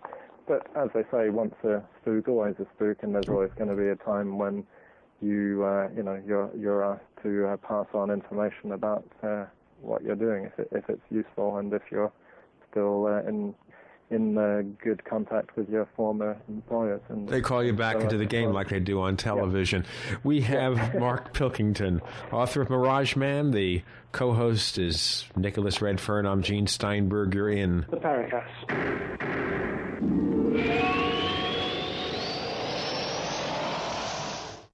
Are you ready to order the official Paracast t-shirt? You asked, we answered. We're now taking orders for the official Paracast t-shirt. It comes in white, 100% cotton. The front of it features the same logo that we have on our community forums. On the back it says, separating signal from noise. To order the official Paracast t-shirt, here's all you have to do. Visit our new online store at store.theparacast.com. One more time, that's store.theparacast.com. You can use a major credit card to place your order for the official Paracast t-shirt. Hey neighbors, we have one more thing to talk about, and that's more merchandise at the official Paracast store. We have hats, we have jackets, we even have a flip video camcorder customized with the Paracast logo at the official Paracast store. It's all now available at the official Paracast store, store.theparacast.com. If you're in a service business, that's money ringing in your ears. If your phone's not ringing, chances are it's a problem with your marketing. Landscapers, painters, roofers, carpet cleaners, pet sitters, handymen. Anyone with a residential service business can build a huge and loyal customer base fast with the Magic Yellow Flyer. No more expensive newspaper, yellow pages, or internet pay-per-click ads. The Magic Yellow Flyer will have new customers calling you within 1 week. The Magic Yellow Flyer marketing system is the most effective and inexpensive way to build a referral-only service business in a short period of time. And the Magic Yellow Flyer comes with an outrageous 1-year guarantee. You will get new customers or your money back. For details, go to MagicYellowFlyer.com. No matter what business you're in, the Magic Yellow Flyer marketing system will work for you. Visit MagicYellowFlyer.com. Put the Magic Yellow Flyer to work for you today. Visit MagicYellowFlyer.com. Can you live with minor aches and pains? Maybe. But oftentimes, those won't-go-away pains become so debilitating that we are not able to do things we used to, like go for a walk, garden, or even button a shirt. Now, restore normal function naturally and give yourself the freedom to move with Recovery Extra Strength. Over-the-counter drugs will stop the pain, but at the expense of your liver. Recovery Extra Strength is the #1 solution for pain and inflammation. It contains Nutricol, a unique proprietary blend of green tea and grapes, and is made in Canada under strict Health Canada oversight of natural products. If you suffer from arthritis, bursitis, tendonitis, back, or other aches and pains, use Recovery Extra Strength. Call 866-543-3388 or go to RemarkableRecovery.com. Get free shipping on orders of $50 or more when you use checkout code GCN Radio. Call 1-866-543-3388 or go to RemarkableRecovery.com for Recovery Extra Strength for pain-free mobility. What is a wind generator? How can the wind produce power for a small cabin? How can wind energy be stored and used during an emergency? Can I assemble my own wind generator? For answers to questions about wind power, visit windbluepower.com. Did you know the wind could provide your family with emergency power? It can with a wind generator from windbluepower.com. Learn how our amazing LightBreeze wind generator kits start charging a 12-volt battery and just 6 mile-per-hour wind. Or see the new Cyclone X2 dual kit featuring 2 wind generators on just 1 tower. And learn why schools and universities across the country utilize our products to teach about wind power and alternative energy at windbluepower.com. All kits qualify for a 30% IRS tax credit for residential energy-efficient property. Enter coupon code RADIO for a 5% discount at windbluepower.com. That's windbluepower.com. freebluepower.com or call 800-976-0026. That's 800-976-0026. Tired of searching for great talk radio? Search no more. I'm told that it has everything. We are the GCN Radio Network.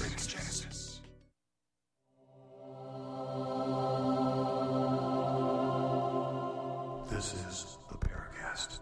You never know what's going to happen next. We have Mark Pilkington. The book is Mirage Men, an adventure into paranoia, espionage, psychological warfare, and UFOs. The co-host is Nicholas Redfern. I'm Gene Steinberg. You're still in the Paracast. So the logical question here, is there an organization, a specific organization of these Mirage Men, or is it just a bunch of different agencies, different people, depending on the case and the needs? My sense is that it's B. I think this is just something that's kind of pulled together as and when it's the right thing to do. You know, and perhaps there are certain people who are sort of better informed and more interested in the wider UFO field, and they get maybe they get called on for their expertise and their knowledge. And it's worth remembering that back in 1980, when William Moore, author of the Roswell incident, got involved with the Air Force Office of Special Investigation and Rick Doty, his role was to provide them with intelligence on what the current hot topics and sort of stories of interest and the current sort of directions of research in the UFO field were. And, they really, really lent on him heavily for information. So it's not as if they knew themselves what, it's not as if they'd been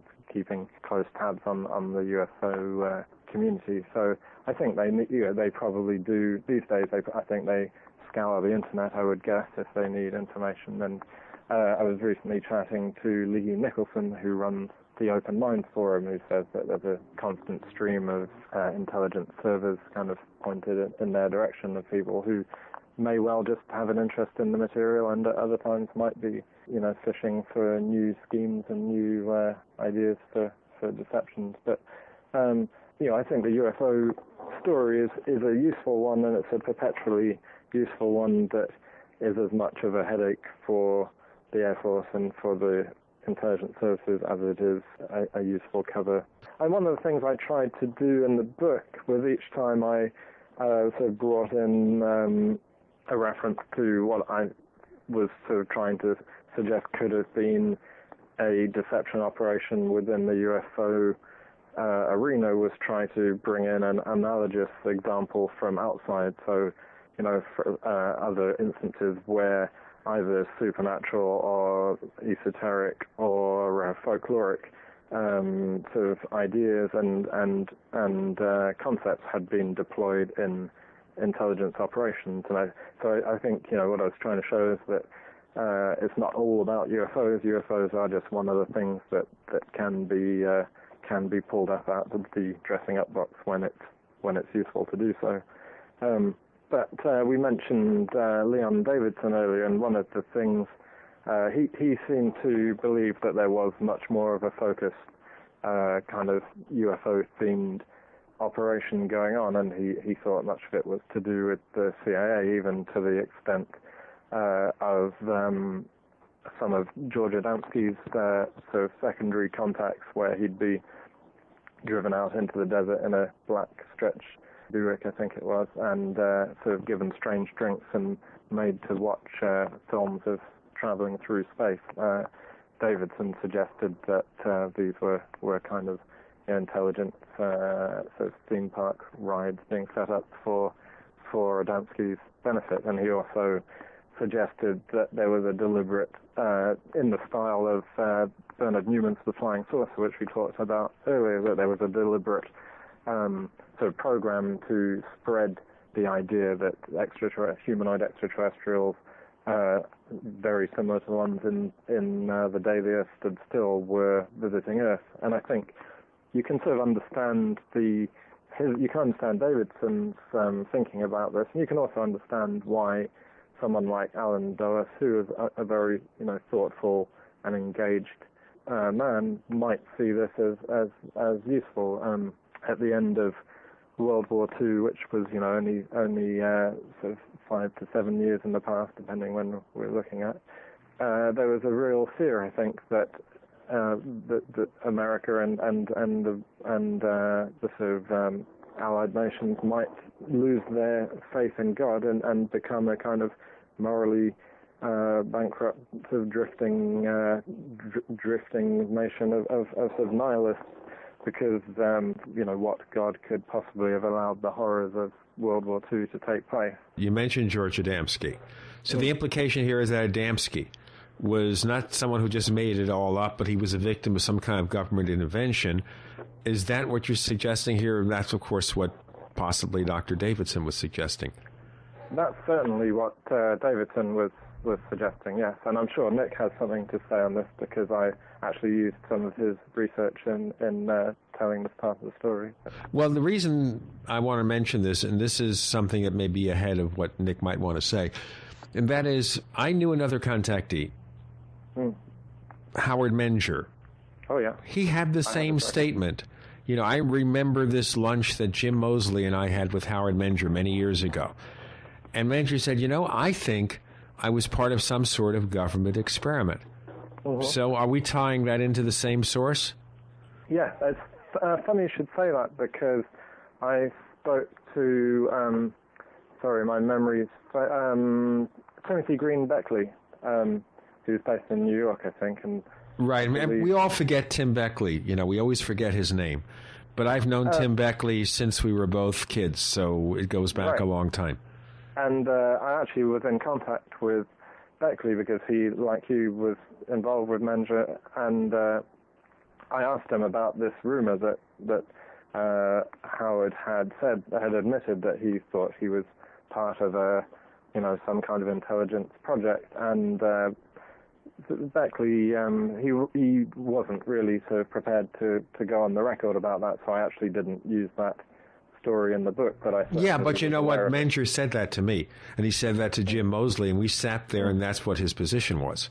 Yeah, I think it's entirely possible that Nick, sorry, you were going to say something. Nick, you want to amplify that at all, because you, having written a book about contactees, this encroaches on your territory, which we're happy to do, so maybe you can contribute something. Yeah, I mean, there's two important points worth noting. One is the fact that, the contactees were watched very closely by the FBI and other agencies in the 50s. We know that because the files have surfaced through the Freedom of Information Act, primarily from the FBI. Adamski's FBI file is about 80 pages. George Van Tassel's is just under 400 and spans 13 years. And it's quite clear from some of the internal references that the concern was that some of the contactees were talking about scenarios that were sort of pushing communism, the idea that the aliens were communist or socialist, and I think the fact that the penny dropped, if you like, in the FBI and different agencies, that hang on, these people are lecturing to thousands of people out at Giant Rock. They're selling, like in Adamski's case, Flying Saucers Have Landed, literally thousands and thousands of copies of a book, and they're saying that communist aliens are the future of the world. You can well understand why someone may want to engage in some sort of psyop to either discredit them or perhaps, as Mark points out, actually fabricate incidents to drive them away from that communist political angle and more down a more of a conventional UFO path. Now, another person who we know this was done to, well, I think it was done to, and I wrote about in Contactees, was Orfeo Angelucci, who had these various experiences allegedly in the late 40s and early 50s of a classic contactee style. But in his follow-up book to his initial one, he talked about how he met this man who he names in the book Adam, who wanted to talk to him about UFO experiences, and Adam said, we should meet at this diner out in the desert, the California desert, which is sort of classic contactee territory, diners in the desert.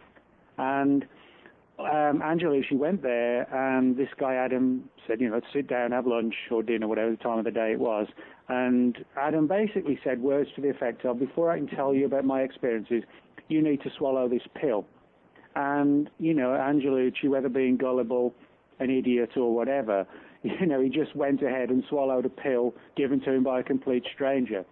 And nothing happened for about 30 minutes. After that time, however, he began to feel a little bit unusual, and he said that the room itself and the furniture seemed to take on like some sort of ethereal meaning, and colours danced around the room, and the glass on the table shimmered in a strange light. It was almost like he'd been put under an LSD trip or something. I was like thinking that maybe Adam was really Timothy Leary in disguise, but before we get into that... It could have been. But what happened was that Angelucci ended up spilling his guts to Adam about his experiences. And we'll have to get into that. That opens up the can of worms that we want to get into in a moment. We'll get into that can of worms. We have Nick Redfern as our co-host. Mark Pilkington, author of Mirage Men, joins us. I'm Gene Steinberg. You're in the Paracast.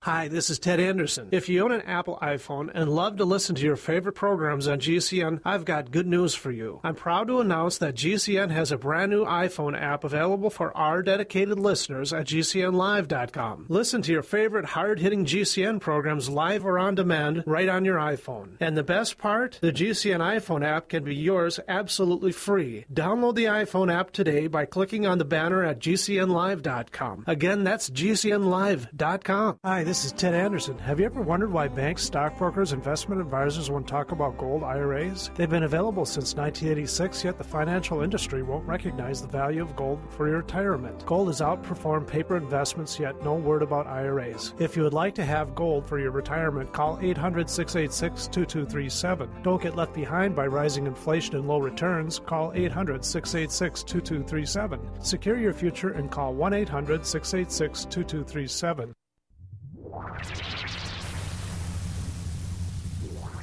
Welcome back to the Paracast, the gold standard of paranormal radio. And now, here's Gene Steinberg.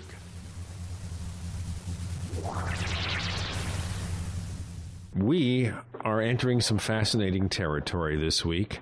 I'm Gene Steinberg. You're in the Paracast. We have Mark Pilkington, author of Mirage Men, an exciting adventure into paranoia, espionage, psychological warfare, and UFOs. And Nick Redfern is our co-host, reminding us of something he talked about earlier a few months back when he was interviewed about his book about contactees and about this meeting in the diner between Orfeo Angelucci and Adam. And he takes the pill and he suffers, I guess, Angelucci, what we might call a LSD trip of some sort, right? That's how it comes across, very much like that. He talks about the room being filled with vivid colours. Literally furniture takes on some sort of psychological or ethereal meaning. He says that in his glass of juice or whatever he's got in front of him, that he suddenly sees this little woman dancing in the liquid, and he's totally spaced out, but starts talking all about his UFO experiences. And on top of that, he says that all the while he's doing this, there are two guys sat at the table next to him, staring intently, in military uniforms, no less. Now, of course, as Mark knows from his book, if you look at the time frame of this, early 50s, 52, 53, this is when you had things like the Frank Olson death, MK Ultra, early LSD research, all sorts of things like this. And, you know, I don't want to take too much time away from Mark. It's his interview, but just to suffice to say that it sounds to me very much like that certain of the contactees who were seen as potentially being troublesome from a political perspective may well have been tampered with in some fashion to either get them to change their story or to influence their stories to a more suitable and acceptable mindset. It may actually be, ironically, that people like the CIA didn't want to destroy the contactee mystery. They may have wanted to use it for their own ends, but wanted to get rid of this pro-communist angle that so many of the contactees seem to espouse. That's really fascinating, Nick. And just looking at comparing statements from Adamski with those of Angelucci. I mean, Adamski's saying, telling an FBI agent, within the next 12 months, San Diego will be bombed. The United States is in the same state of deterioration as the Roman Empire prior to its collapse. The government is a corrupt form of government, and capitalists are enslaving the poor. That's not the kind of thing they wanted beings from outer space to be broadcasting. Whereas Angelucci, in contrast, who was actually Carl Jung's favorite contactee, is saying, communism is Earth's present fundamental enemy, and masks beneath it the banner spearhead of the united force of evil. It's so we can see who was on which side in that equation. The interesting thing is, sorry, I didn't mean to interrupt. The interesting thing is that Angelucci, in one of his two books, actually says that during a tour of the east coast of the US, he was approached by what he described as a mysterious group that wanted him to slant his lectures down, as he called it, the party line. And he refused to do that. And it was round about this time that he got this visit from this guy, Adam. So even though Angelucci wasn't promoting it, it may well have been the case that somebody wanted to know who wanted him to promote it. I think that's a possibility. Yeah. And the thing we really mustn't forget that at this time, we don't think of it anymore, but the threat of communism and of communist infiltrators inside America and inside even the military and the government and even in the White House was not just a fear, it was an absolute reality. So anybody who was espousing anything that seemed to be promoting communist viewpoints was really treated extremely seriously. And I believe, actually, my sort of hunch is that's why the Murray Island incident happened with Kenneth Arnold back in July 47, because after his June sighting of over Mount Rainier, Arnold rather certainly wasn't talking about outer space. He was talking about possibly Soviet experimental craft, but he also talked a lot about American craft possibly using atomic engines, and the irony was that he wouldn't have known it, but at the time the Air Force was actually sort of on the drawing boards, at least experimenting with the idea of nuclear propulsion for aircraft. So to have him going talking willy-nilly to the press and anyone who would listen about these things was, potentially made him a threat. So I think what the Murray Island incident may have been about was sort of setting up a sort of honey trap in order to investigate him and his real motives. And of course it ended tragically with the first 2 deaths ever for the newly formed United States Air Force. I'll tell you what, I wanted to ask you a question here. You touched on Roswell earlier.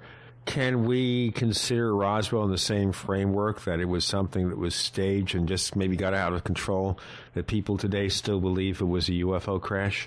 I mean, Roswell is just such as we all know, just such an incredible tangle that I'm sort of hesitant to get too involved in it, but I do talk about it in the book. And I think one thing I've sort of wondered is if, personally, I think it may well have been the mogul balloon that the Air Force say it was, which is probably the most controversial viewpoint you can put forward. It may well have been a mogul balloon, and perhaps the Roswell Army Air Force Base press people thought, well, the best thing to do is just cover it up, and if we say it's a flying saucer, then no one will take us seriously. And then, of course, this shot around the world, and their superiors may well have said, "You said what? Are you crazy?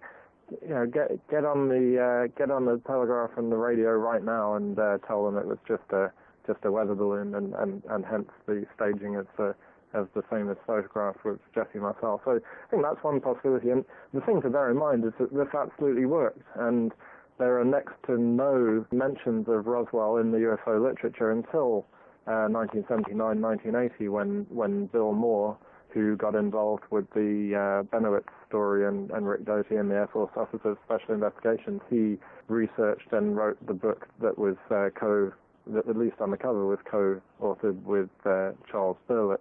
So Roswell just didn't exist. I was reminded of this recently talking to John Rimmer of Magonia, and one of his colleagues, Peter Rogerson, compiled what was considered at the time, really the most comprehensive database of UFO accounts through the 60s, 70s, and 80s, and until the Roswell material started coming out in the late 70s, Roswell didn't even figure in this database, which really gives a sense of what a non-story it was until it was re-excavated. So I think whatever the reason and whatever they did, we know that it worked.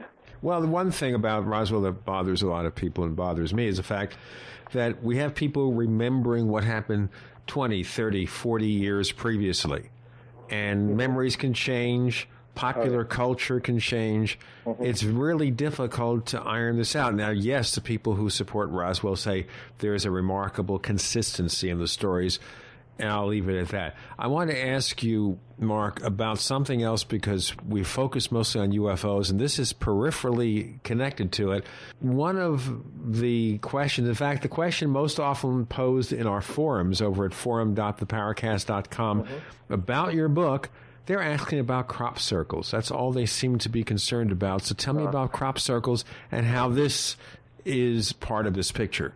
Okay, I mean, I would quickly like to just to back you up there and reiterate your point on the fallibility of memory. And actually, very quickly, I talk in the book about Elizabeth Loftus's experiments, whereby she was able to induce false memories in people that they had met Bugs Bunny as a child at Disneyland, and of course, the lawyers of Warner Brothers and Walt Disney would not allow Bugs Bunny to be wandering around Disneyland, unless they met Mel Blanc, of course. Ladies and gentlemen, Mel Blanc, the late Mel Blanc comedian, was originally the voice of Bugs Bunny and Porky Pig, and I think his son took it over. This is just trivia that nobody cares about. But let me tell everybody that we have Mark Pilkington, and he's author of a book called Mirage Men. It's a hardcover book subtitled An Adventure into Paranoia, Espionage, Psychological Warfare, and UFOs. And we were focusing briefly on how memories may be altered over a period of time. I don't think I met Bugs Bunny as a kid, by the way. Our co-host is Nick Redfern. I'm Gene Steinberg. You're in the Paracast.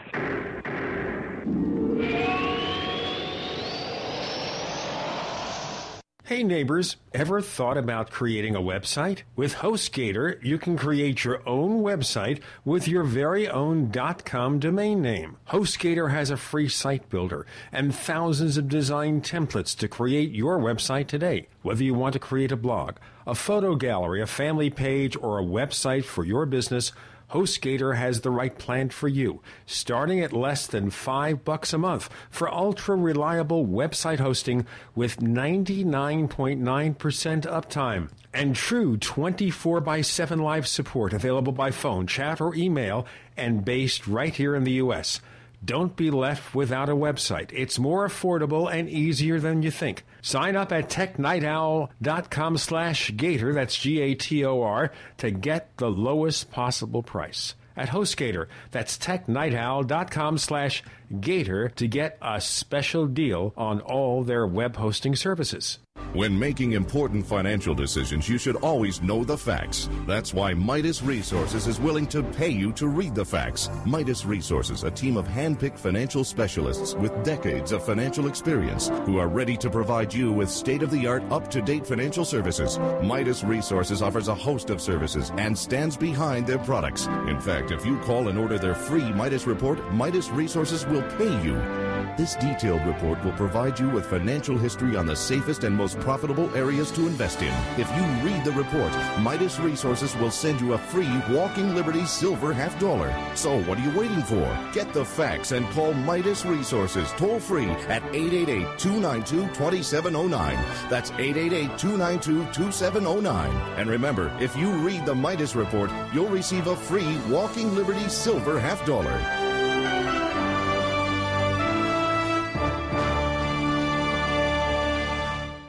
Men, when you want the spark back in your love life, when you want to bring back intimacy, when you want to please the special woman in your life, use Mojo Ryzen. Mojo Ryzen is a safe, revolutionary herbal sexual formula for men that combines ancient Chinese school of thought and modern science to significantly support stamina, performance, and pleasure. Mojo Ryzen is a proven 100% natural product that works the first time, every time. Mojo Ryzen works even after consuming alcohol. Mojo Ryzen will not give you unwanted unwanted side effects. Mojo Ryzen will allow you to give your partner what they deserve. Try just 3 capsules of Mojo Ryzen, and if not completely satisfied, send back the remainder for a full refund. Buy Mojo Ryzen at mojo-radio.com. That's mojo-radio.com. Or call toll-free 1-877-330-1120. That's 877-330-1120. Go big, go strong with Mojo Ryzen all night long.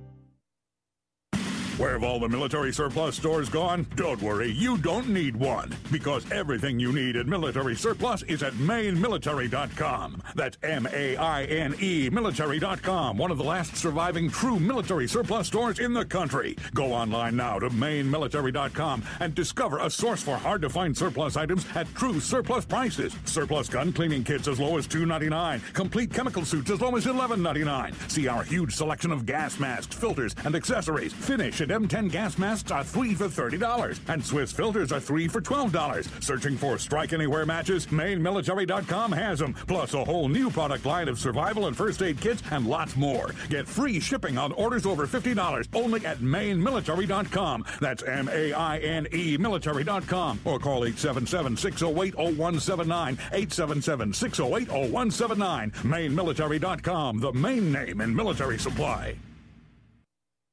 On air, online, and on demand. They say we offer simple answers to complex problems. We are the GCN Radio Network. We want to hear from you. If you have a comment or question about the Paracast, send it to news@theparacast.com. That's news@theparacast.com. And don't forget to visit our famous Paracast community forums at forum.theparacast.com. Get in on all the action at forum.theparacast.com. We have Mark Pilkington joining us. Nick Redfern is the co-host. I'm Gene Steinberg. You're in the Paracast, and we're talking about the accuracy of memories. And very briefly, you mentioned how people were made to think that they met Bugs Bunny at Disneyland, and this is a way of manipulating memories. So anytime people remember things that happened as a child, is that something that may be very faulty, maybe very colored? Yes, absolutely. And I think, as you were saying, it's, trying to remember what you were doing this time yesterday, let alone what you were doing 40, 50, 60 years ago. I think we have to be very, very careful of people's recollections of alleged UFO events, and we were referencing the Roswell story. There was actually a very good little sort of story in the new issue of Fortean Times, which is the British sort of magazine of anomalous and paranormal phenomena, with an alien abductee who was convinced for years that he had childhood memories of being, classic abduction memories of being picked up by the Greys and tampered with medically and emotionally and psychically, and was absolutely convinced, was very much involved in the UK abduction sort of scene as such as it was, until he found his actual notebooks from the period that he remembered these events taking place, and his notebooks described experiences that were entirely mundane and had absolutely nothing to do with aliens, and he, realized that he'd allowed himself to kind of project these memories into his own past, into his own unconscious. So you have to, we really do have to be careful. And if we consider a lot of, certainly the historic UFO incidents as kind of stories, which is effectively what they are, as sort of folklore to a certain extent, then if you look at the way they escalate and they become increasingly sort of involved and convoluted and dramatic over the years, that's, if you think of, fisherman's tales, the fish keep getting bigger and the story keeps getting more involved and more dramatic. I'll tell you what, let me just shortcut this because we only have a few segments left. Okay. And I do want to get into crop circles in a moment. But Can you say at the end of it there is a real UFO mystery that's involved? Yeah, I think there is. I do. And I think the tragedy of all of this disinformation and deception and game playing that goes on within the UFO world and UFO community is that we may well, therefore, be missing the true signal, and there may well be there may be one needle still buried amongst the haystacks of disinformation. My sense is that as yet, and this will be controversial, as yet I've yet to see any convincing evidence that's sort of made me feel that we have had an ongoing engagement or visitation from extraterrestrial intelligences.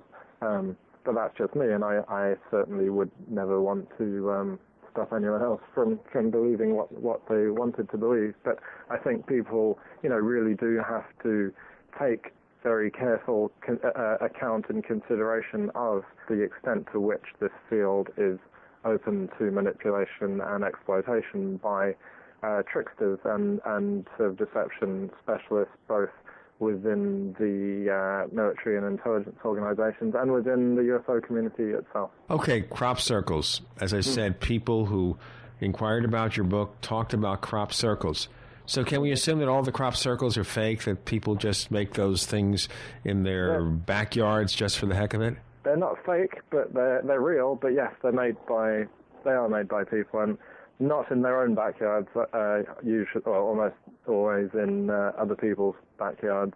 Usually farmers who are growing wheat or rape, in the UK certainly are the most pliable crops. But yeah, my sort of general rule of thumb, and I can say this as someone who was involved in making crop circles for over 9 years, is that as a general rule of thumb, anything more than a kind of misshapen blob has been made by people, by groups of anything from 3 to or 2 actually to at most I'd say 12 people, and to be fair, a few misshapen blobs are made by people as well. It depends on your ability at artistic pursuits, or are there basically these models they could just trace to make crop circles? It's quite involved, and it does require a lot of skill and hard work and a lot of planning, and you can't just go into a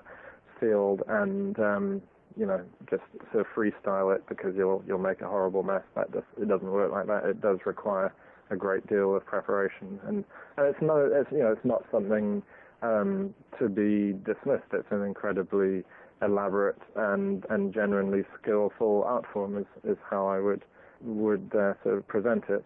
But I think the interesting part, the construction itself is like being a giant spirograph or a giant geometry set, and really the art to the crop circle phenomenon, I think, is in the reception, is in the people who view them and generate, really quite stunning and amazing and even beautiful interpretations around what are effectively, patterns etched into the fields of the English countryside. Okay, let's expand that a little bit because we have just a couple of segments left. And that is, what about general paranormal events? Now, you mentioned UFOs applying to a certain category of disinformation. We have crop circles. Is that part of the government plot, or is it just always individuals who are playing games? I don't think there's ever been, as far as I know, and my friends who I was making crop circles with and are much more deeply enmeshed in the culture surrounding them than I am, they pretty much know who has made everything over a year and actually going back to quite some time. Now, it's curious that there's only one, I think, that I remember they couldn't identify, if I'm right, and if John Lundberg was on the line, I'm sure he'd be able to correct me, but that's the famous Mandelbrot set formation, and actually John and his colleague Rob Irving were sort of hired to recreate this for the BBC a few years ago, which they did in driving rain and wind one night, and they actually said it was a difficult formation to do, but that's as far as I know, that's the only sort of classic formation they haven't been able to pin to a particular team or group of people. Okay, back to normal paranormal events or abnormal paranormal events. Other than UFOs, and we're setting aside crop circles, what else are they doing? This is a question that's going to create a cliffhanger because we'll have to have it answered in the next section, which is, what other types of strange events are the disinformation specialists, Mirage Men, or otherwise trying to produce or or create. A reminder that Nick Redfern returns next week as a guest with Chris O'Brien as the co-host. Nick will be talking about his new book, Final Events. We have Mark Pilkington, author of Mirage Men, an adventure into paranoia, espionage, psychological warfare, and UFOs. The co-host is Nick Redfern. I'm Gene Steinberg. You're in the Paracast.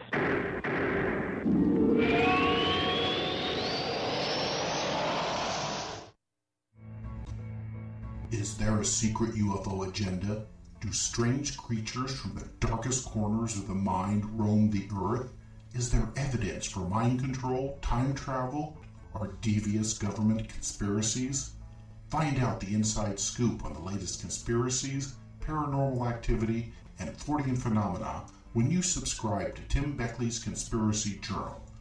It's jam-packed with stories, special book and DVD promotions, and the best news, it's absolutely free, sent right to your mailbox. Plus, a bonus free email newsletter sent out every Friday. Simply send an email with your name and address to Mr. UFO at webtv.net. That's Mr. UFO at webtv.net. Find out what they don't want you to know.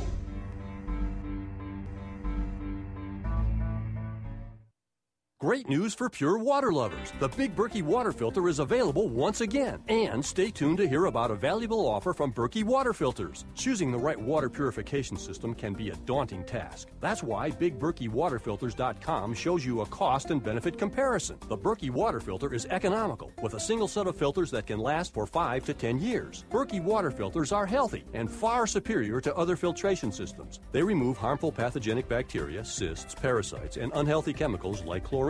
And Berkey water filter systems are powerful enough to purify both treated and untreated water, like stagnant ponds. Get the gold standard in water filters at BigBerkeyWaterFilters.com. For a limited time, choose a free shower filter, fluoride filters, or 2 Sport Berkey bottles with every system purchase. And GCN listeners get 5% off all ceramic filter systems. Details at BigBerkeyWaterFilters.com or call 1-877-99-BERKEY. That's 1-877-99-BERKEY. If you owe money to the IRS, you can't make the problem go away by yourself. But with the help of Dan Pilla, you can get your problem solved once and for all. Hi, I'm Dan Pilla. For 30 years, I've helped thousands of people solve their tax debt problem, and I can help you solve yours too. We take a very simple but proven 3-step approach to solving your problem. First, we stabilize IRS collection actions so you don't have to worry about the IRS seizing your bank account or paycheck. Next, we build a comprehensive plan to get your tax debt reduced to the fullest extent possible, sometimes even completely eliminated. And finally, we work with you every step of the way to get your problem solved once and for all. Call us for a free consultation. Call 1-800-346-6829. We'll work together to get your problem solved, guaranteed. Dan Pilla has been protecting taxpayers from the IRS for 3 decades, and he can help you too. Call us today at 800-346-6829. That's 800-34-NO-TAX. Warning for all Gulf Coast disaster survivors. Be aware that dangerous gases are in the air you breathe. Benzene, hydrogen sulfide, methylene chloride, and Corexit 9500. Keep your body clean with micro plant powder. For all Gulf Coast residents and all who want to be healthy, hempusa.org brings you a new formulation of micro plant powder with Lactobacillus acidophilus, rebuilding your immune system while detoxing the rest of your body, pulling out positive toxins, heavy metals, viruses, fungus, bacteria, and parasites. Cleans and purifies the blood, lungs, stomach, and colon. Microplant powder will help eliminate these dangerous chemicals from the body used in the Gulf cleanup. At hempusa.org, we want you to try our #1 selling detox product, Microplant powder. Call and order at 1-908-691-2608, 1-908-691-2608, or visit us at hempusa.org today. How do you spell hard-hitting talk radio? GCN. The Genesis Communications Radio Network.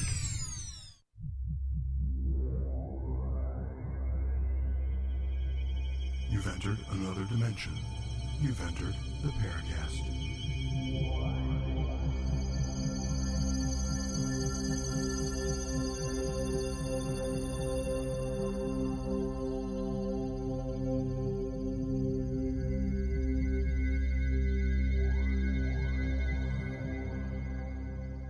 We return with Mark Pilkington, author of Mirage Men, and Nick Redfern's our co-host. I'm Gene Steinberg. You're in the Paracast.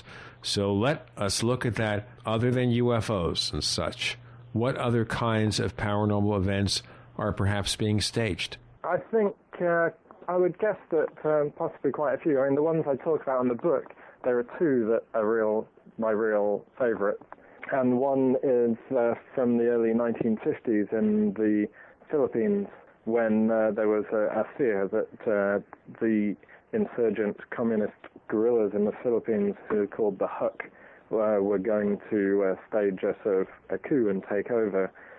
So the CIA sent in one of their kind of best men, a man called Colonel Edward Lansdale, who was actually, ironically, an advertising executive sort of before he got involved in intelligence. And I think there's sort of definite parallels to be drawn between the work of the Mirage Men and the advertising industry. But and Lansdale, something of a legend, he's said to have been the inspiration for the character Alden Pyle in Graham Greene's book, The Quiet American. But he was sent into the Philippines initially undercover to kind of get a sense of what it was that the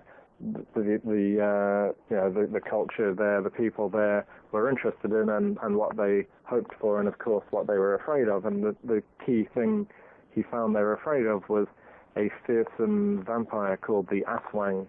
And this sort of goes back deep into sort of Philippine folklore and mythology. So what they did was they began seeding rumors that the Aswang lived in the region occupied by the HUC, by the communist guerrillas, and the rumors sort of soon spread, and the fear began to spread amongst the villagers and the guerrillas. Then one night the guerrillas were out on a patrol, followed closely by Lansdale and his team. They plucked the last unlucky HUC from the patrol, hung him from a tree, drained him of blood, killing him through punch marks in his neck, then dropped him back onto the trail so that when his comrades came back, they found him, and their worst fears were confirmed that the Aswang was well and truly at large in the area, and actually they fled soon afterwards, and Lansdale's larger mission to sort of get rid of the communist menace through this and other operations was a success, at least for a few years. So I think, you can see the extent to which they would, stop at nothing really to get their work done and fight the communist threat, and if that included killing people with fake vampires, then so be it. Another one I liked actually comes from the Vietnam War, when the Army's 6th PSYOPs Battalion developed an audio recording called The Wandering Soul, which they would roam around the forest at night, playing from sort of special loudspeaker mounted backpacks, mounted on backpacks, and the audio tape, that's a magnetic reel-to-reel tape, preyed on Vietnamese traditions of the unquiet dead, and contained a conversation between a little girl and the wandering soul of her dead father, who'd been killed away from their village while fighting the Americans, and they used traditional Vietnamese funeral music, as well as lots of eerie reverb effects to kind of transmit this spooky message through the night. And it was apparently so successful that a number of American soldiers were spooked out by it as well. And one interesting point that's made is that the Vietnamese soldiers would always shoot in the direction of this recording, but the insinuation being that they were terrified that there were ghosts at large, and I presume that they could kill them with bullets. So that's two very clear examples of other supernatural and paranormal kind of themes that have in the past been exploited by the intelligence and deception specialists.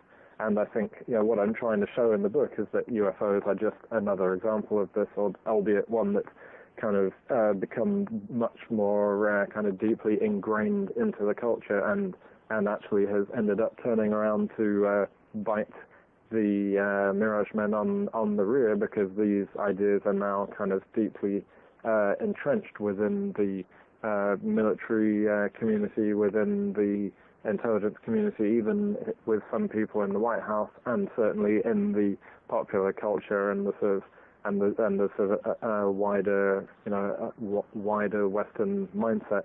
So, and I think it's something that's kind of grown probably out of their control by this time. Well, the one thing, of course, is that you can find UFO sightings before there was this military, industrial, and intelligence complex. Yeah, you can find sightings that, if real, involve simultaneous radar, visual sightings, sometimes with photographs. So there appears to be some sort of genuine UFO mystery in the midst of all this junk.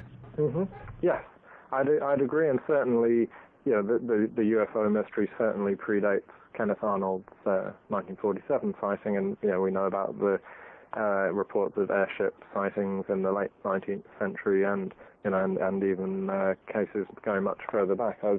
But you mentioned radar cases, and one of the sort of things I look at in Mirage Men is a system called Palladium, which was developed, I think, from the late 40s and through to the present day. I would expect it's still used by the CIA and the NSA, and that's by now very sophisticated technology for kind of projecting false radar paints onto radar scopes of either on the ground or on aircraft. And certainly by the 1960s, it was developed enough that they could actually change the size of the radar paint and the speed at which it was flying and the direction in which it was flying. And I learnt this from reading Body of Secrets by James Manford, a very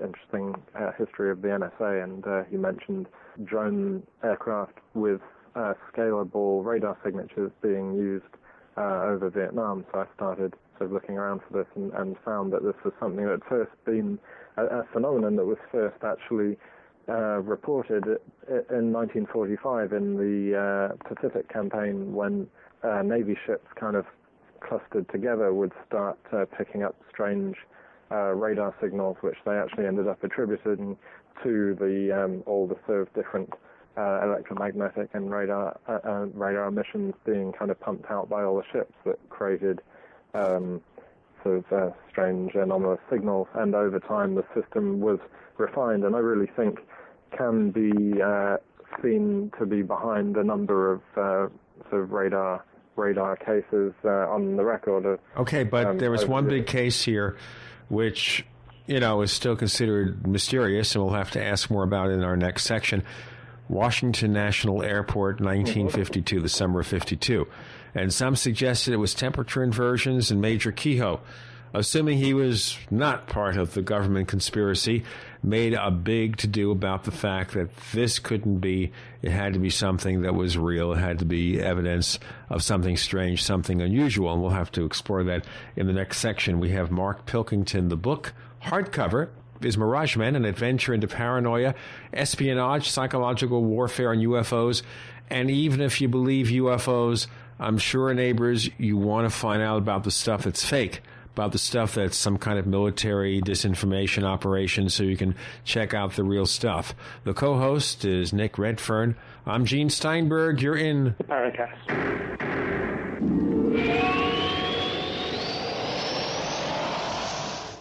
Are you ready to order the official Paracast t-shirt? You asked, we answered. We're now taking orders for the official Paracast t-shirt. It comes in white, 100% cotton. The front of it features the same logo that we have on our community forums. On the back it says, separating signal from noise. To order the official Paracast t-shirt, here's all you have to do. Visit our new online store at store.theparacast.com. One more time, that's store.theparacast.com. You can use a major credit card to place your order for the official Paracast t-shirt. Hey neighbors, we have one more thing to talk about, and that's more merchandise at the official Paracast store. We have hats, we have jackets, we even have a flip video camcorder customized with the Paracast logo at the official Paracast store. It's all now available at the official Paracast store, store.theparacast.com. If you're a regular listener of this station, then disaster survival is vitally important to you and your family. Long-term food storage, water filtration, emergency food preparation, and quality survival products are not just talk topics, but a way of life. We strongly believe in being prepared for any emergency. We are foodandwaterstore.com, owned and operated by people who are into emergency preparedness. And because we are preppers like you, we own and use the products we offer. You'll find quality name brand proven products like Global Sun Ovens, Wonder Mill Flour Mills, Mountain House Foods, Seychelles and Berkey water filters, and many more, plus videos and articles at foodandwaterstore.com. 90% of our customers are return customers because of our low prices and excellent customer service. We still believe the customer is always right. Discover what your family needs to weather any storm at foodandwaterstore.com or call 1-877-773-7123. Foodandwaterstore.com, helping you prepare for the storms of life.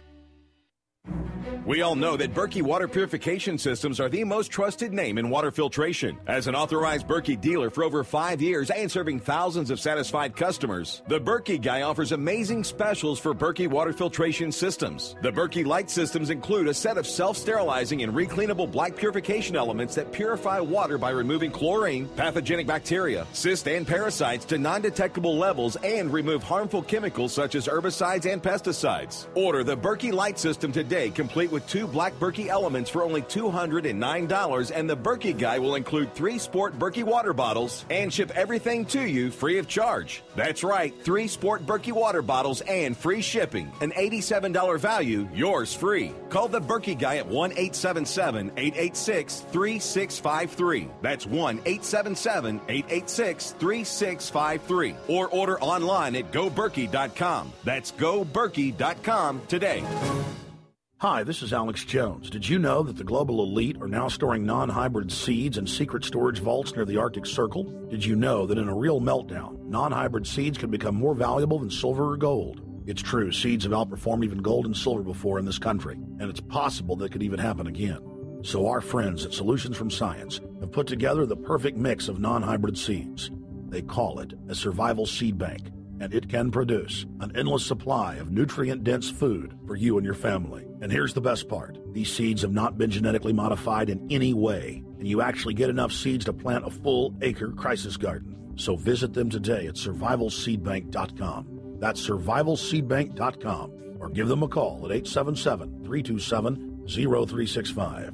That's 877-327-0365. Remember, in a real crisis, non-hybrid seeds are the ultimate barter item. This is Alex Jones for survivalseedbank.com.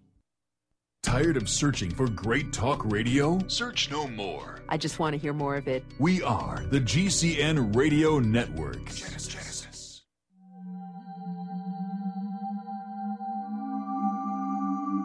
You've entered another dimension. You've entered the Paracast.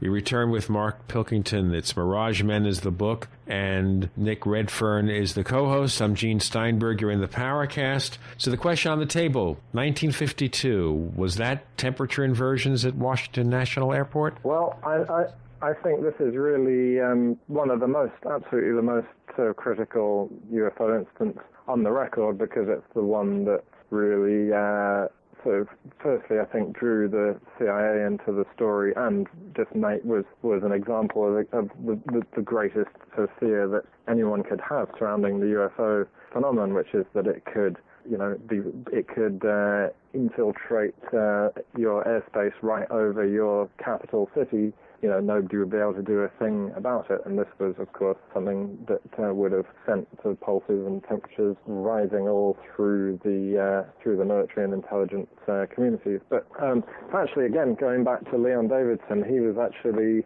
the first to suggest the idea that the 2 nights of UFO activity in July 1952 over Washington, D.C., were actually games being played using an early version of this radar spoofing system that would become known as Palladium. And it's too much information to go into in this segment, but there are a lot of pieces of circumstantial evidence that would point to some kind of deliberate deception. For one thing, the interceptors that were sent up to investigate the radar sightings had been moved just before to an airport further away from Washington, D.C. National Airport. Edward Rippout, the head of Blue Book, talks about how someone from an unnamed agency, and I would guess that might have been the CIA or the NSA, had warned him that there was going to be a large UFO incident over Washington, D.C. or New York within a week, and it happened as described. You have Harry Barnes, the radar operator, complaining that the objects on his radar seem to be listening in on his conversations, and particularly with the interceptors sent up to track the objects and seem to respond to any information he gave them. And when the aircraft went up to find them, the radar objects blipped out and then returned as soon as the aircraft had returned to base.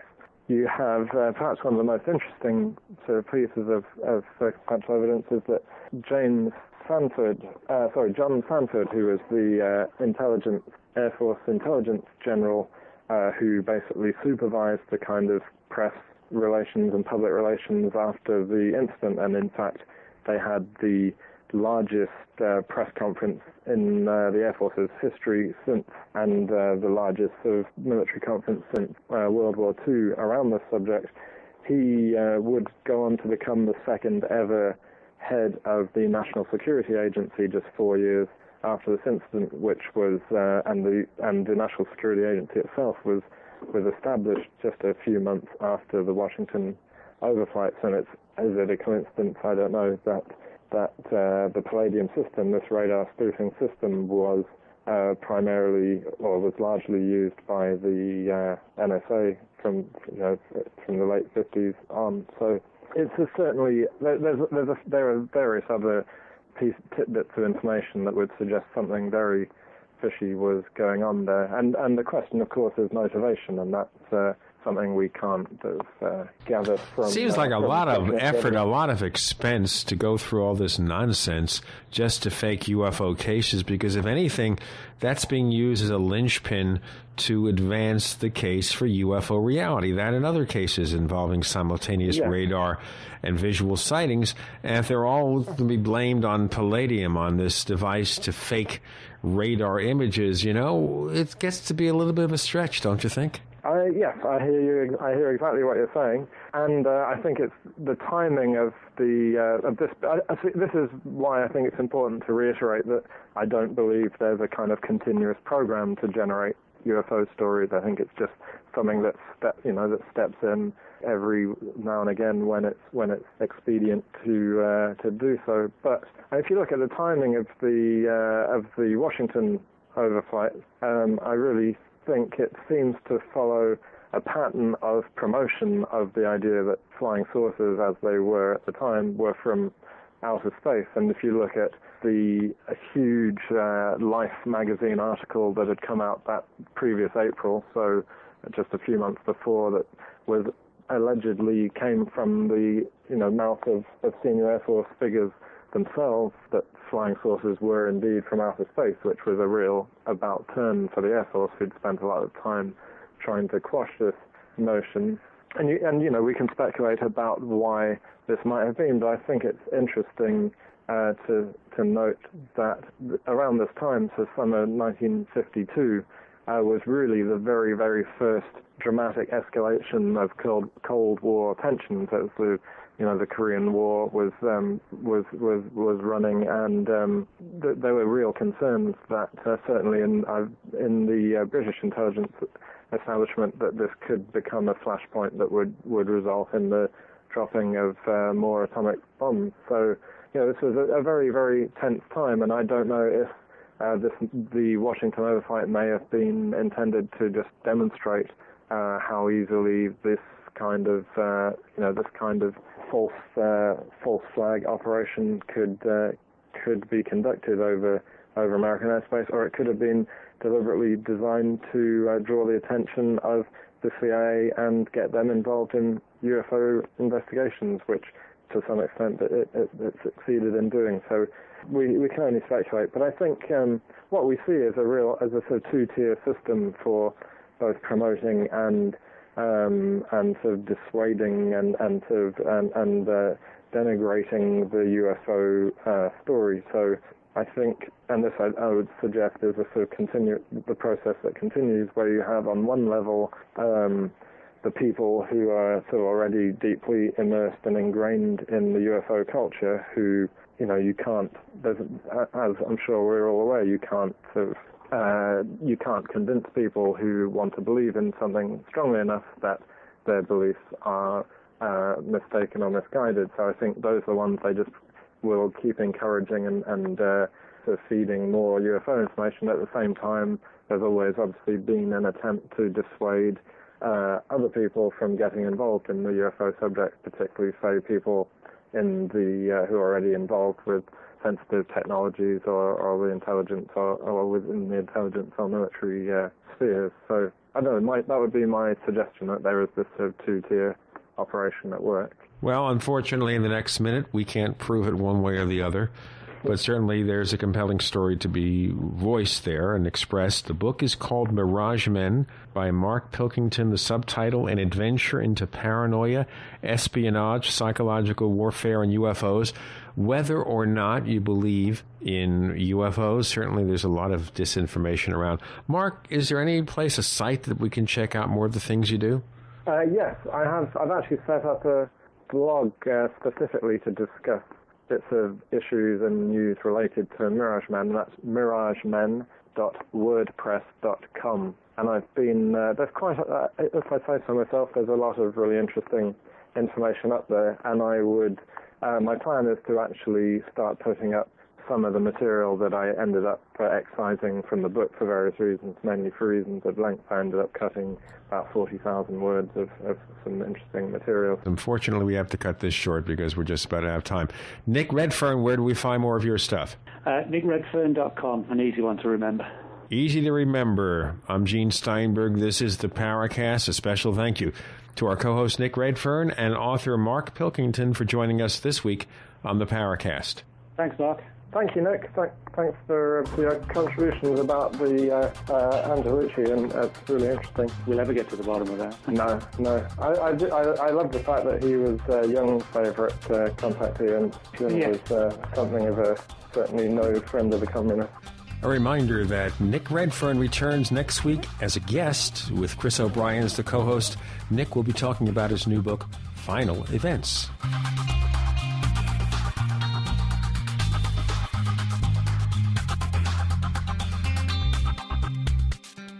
The Paracast is a copyrighted presentation of Making the Impossible Incorporated. Tune in next week for a new adventure in The Paracast.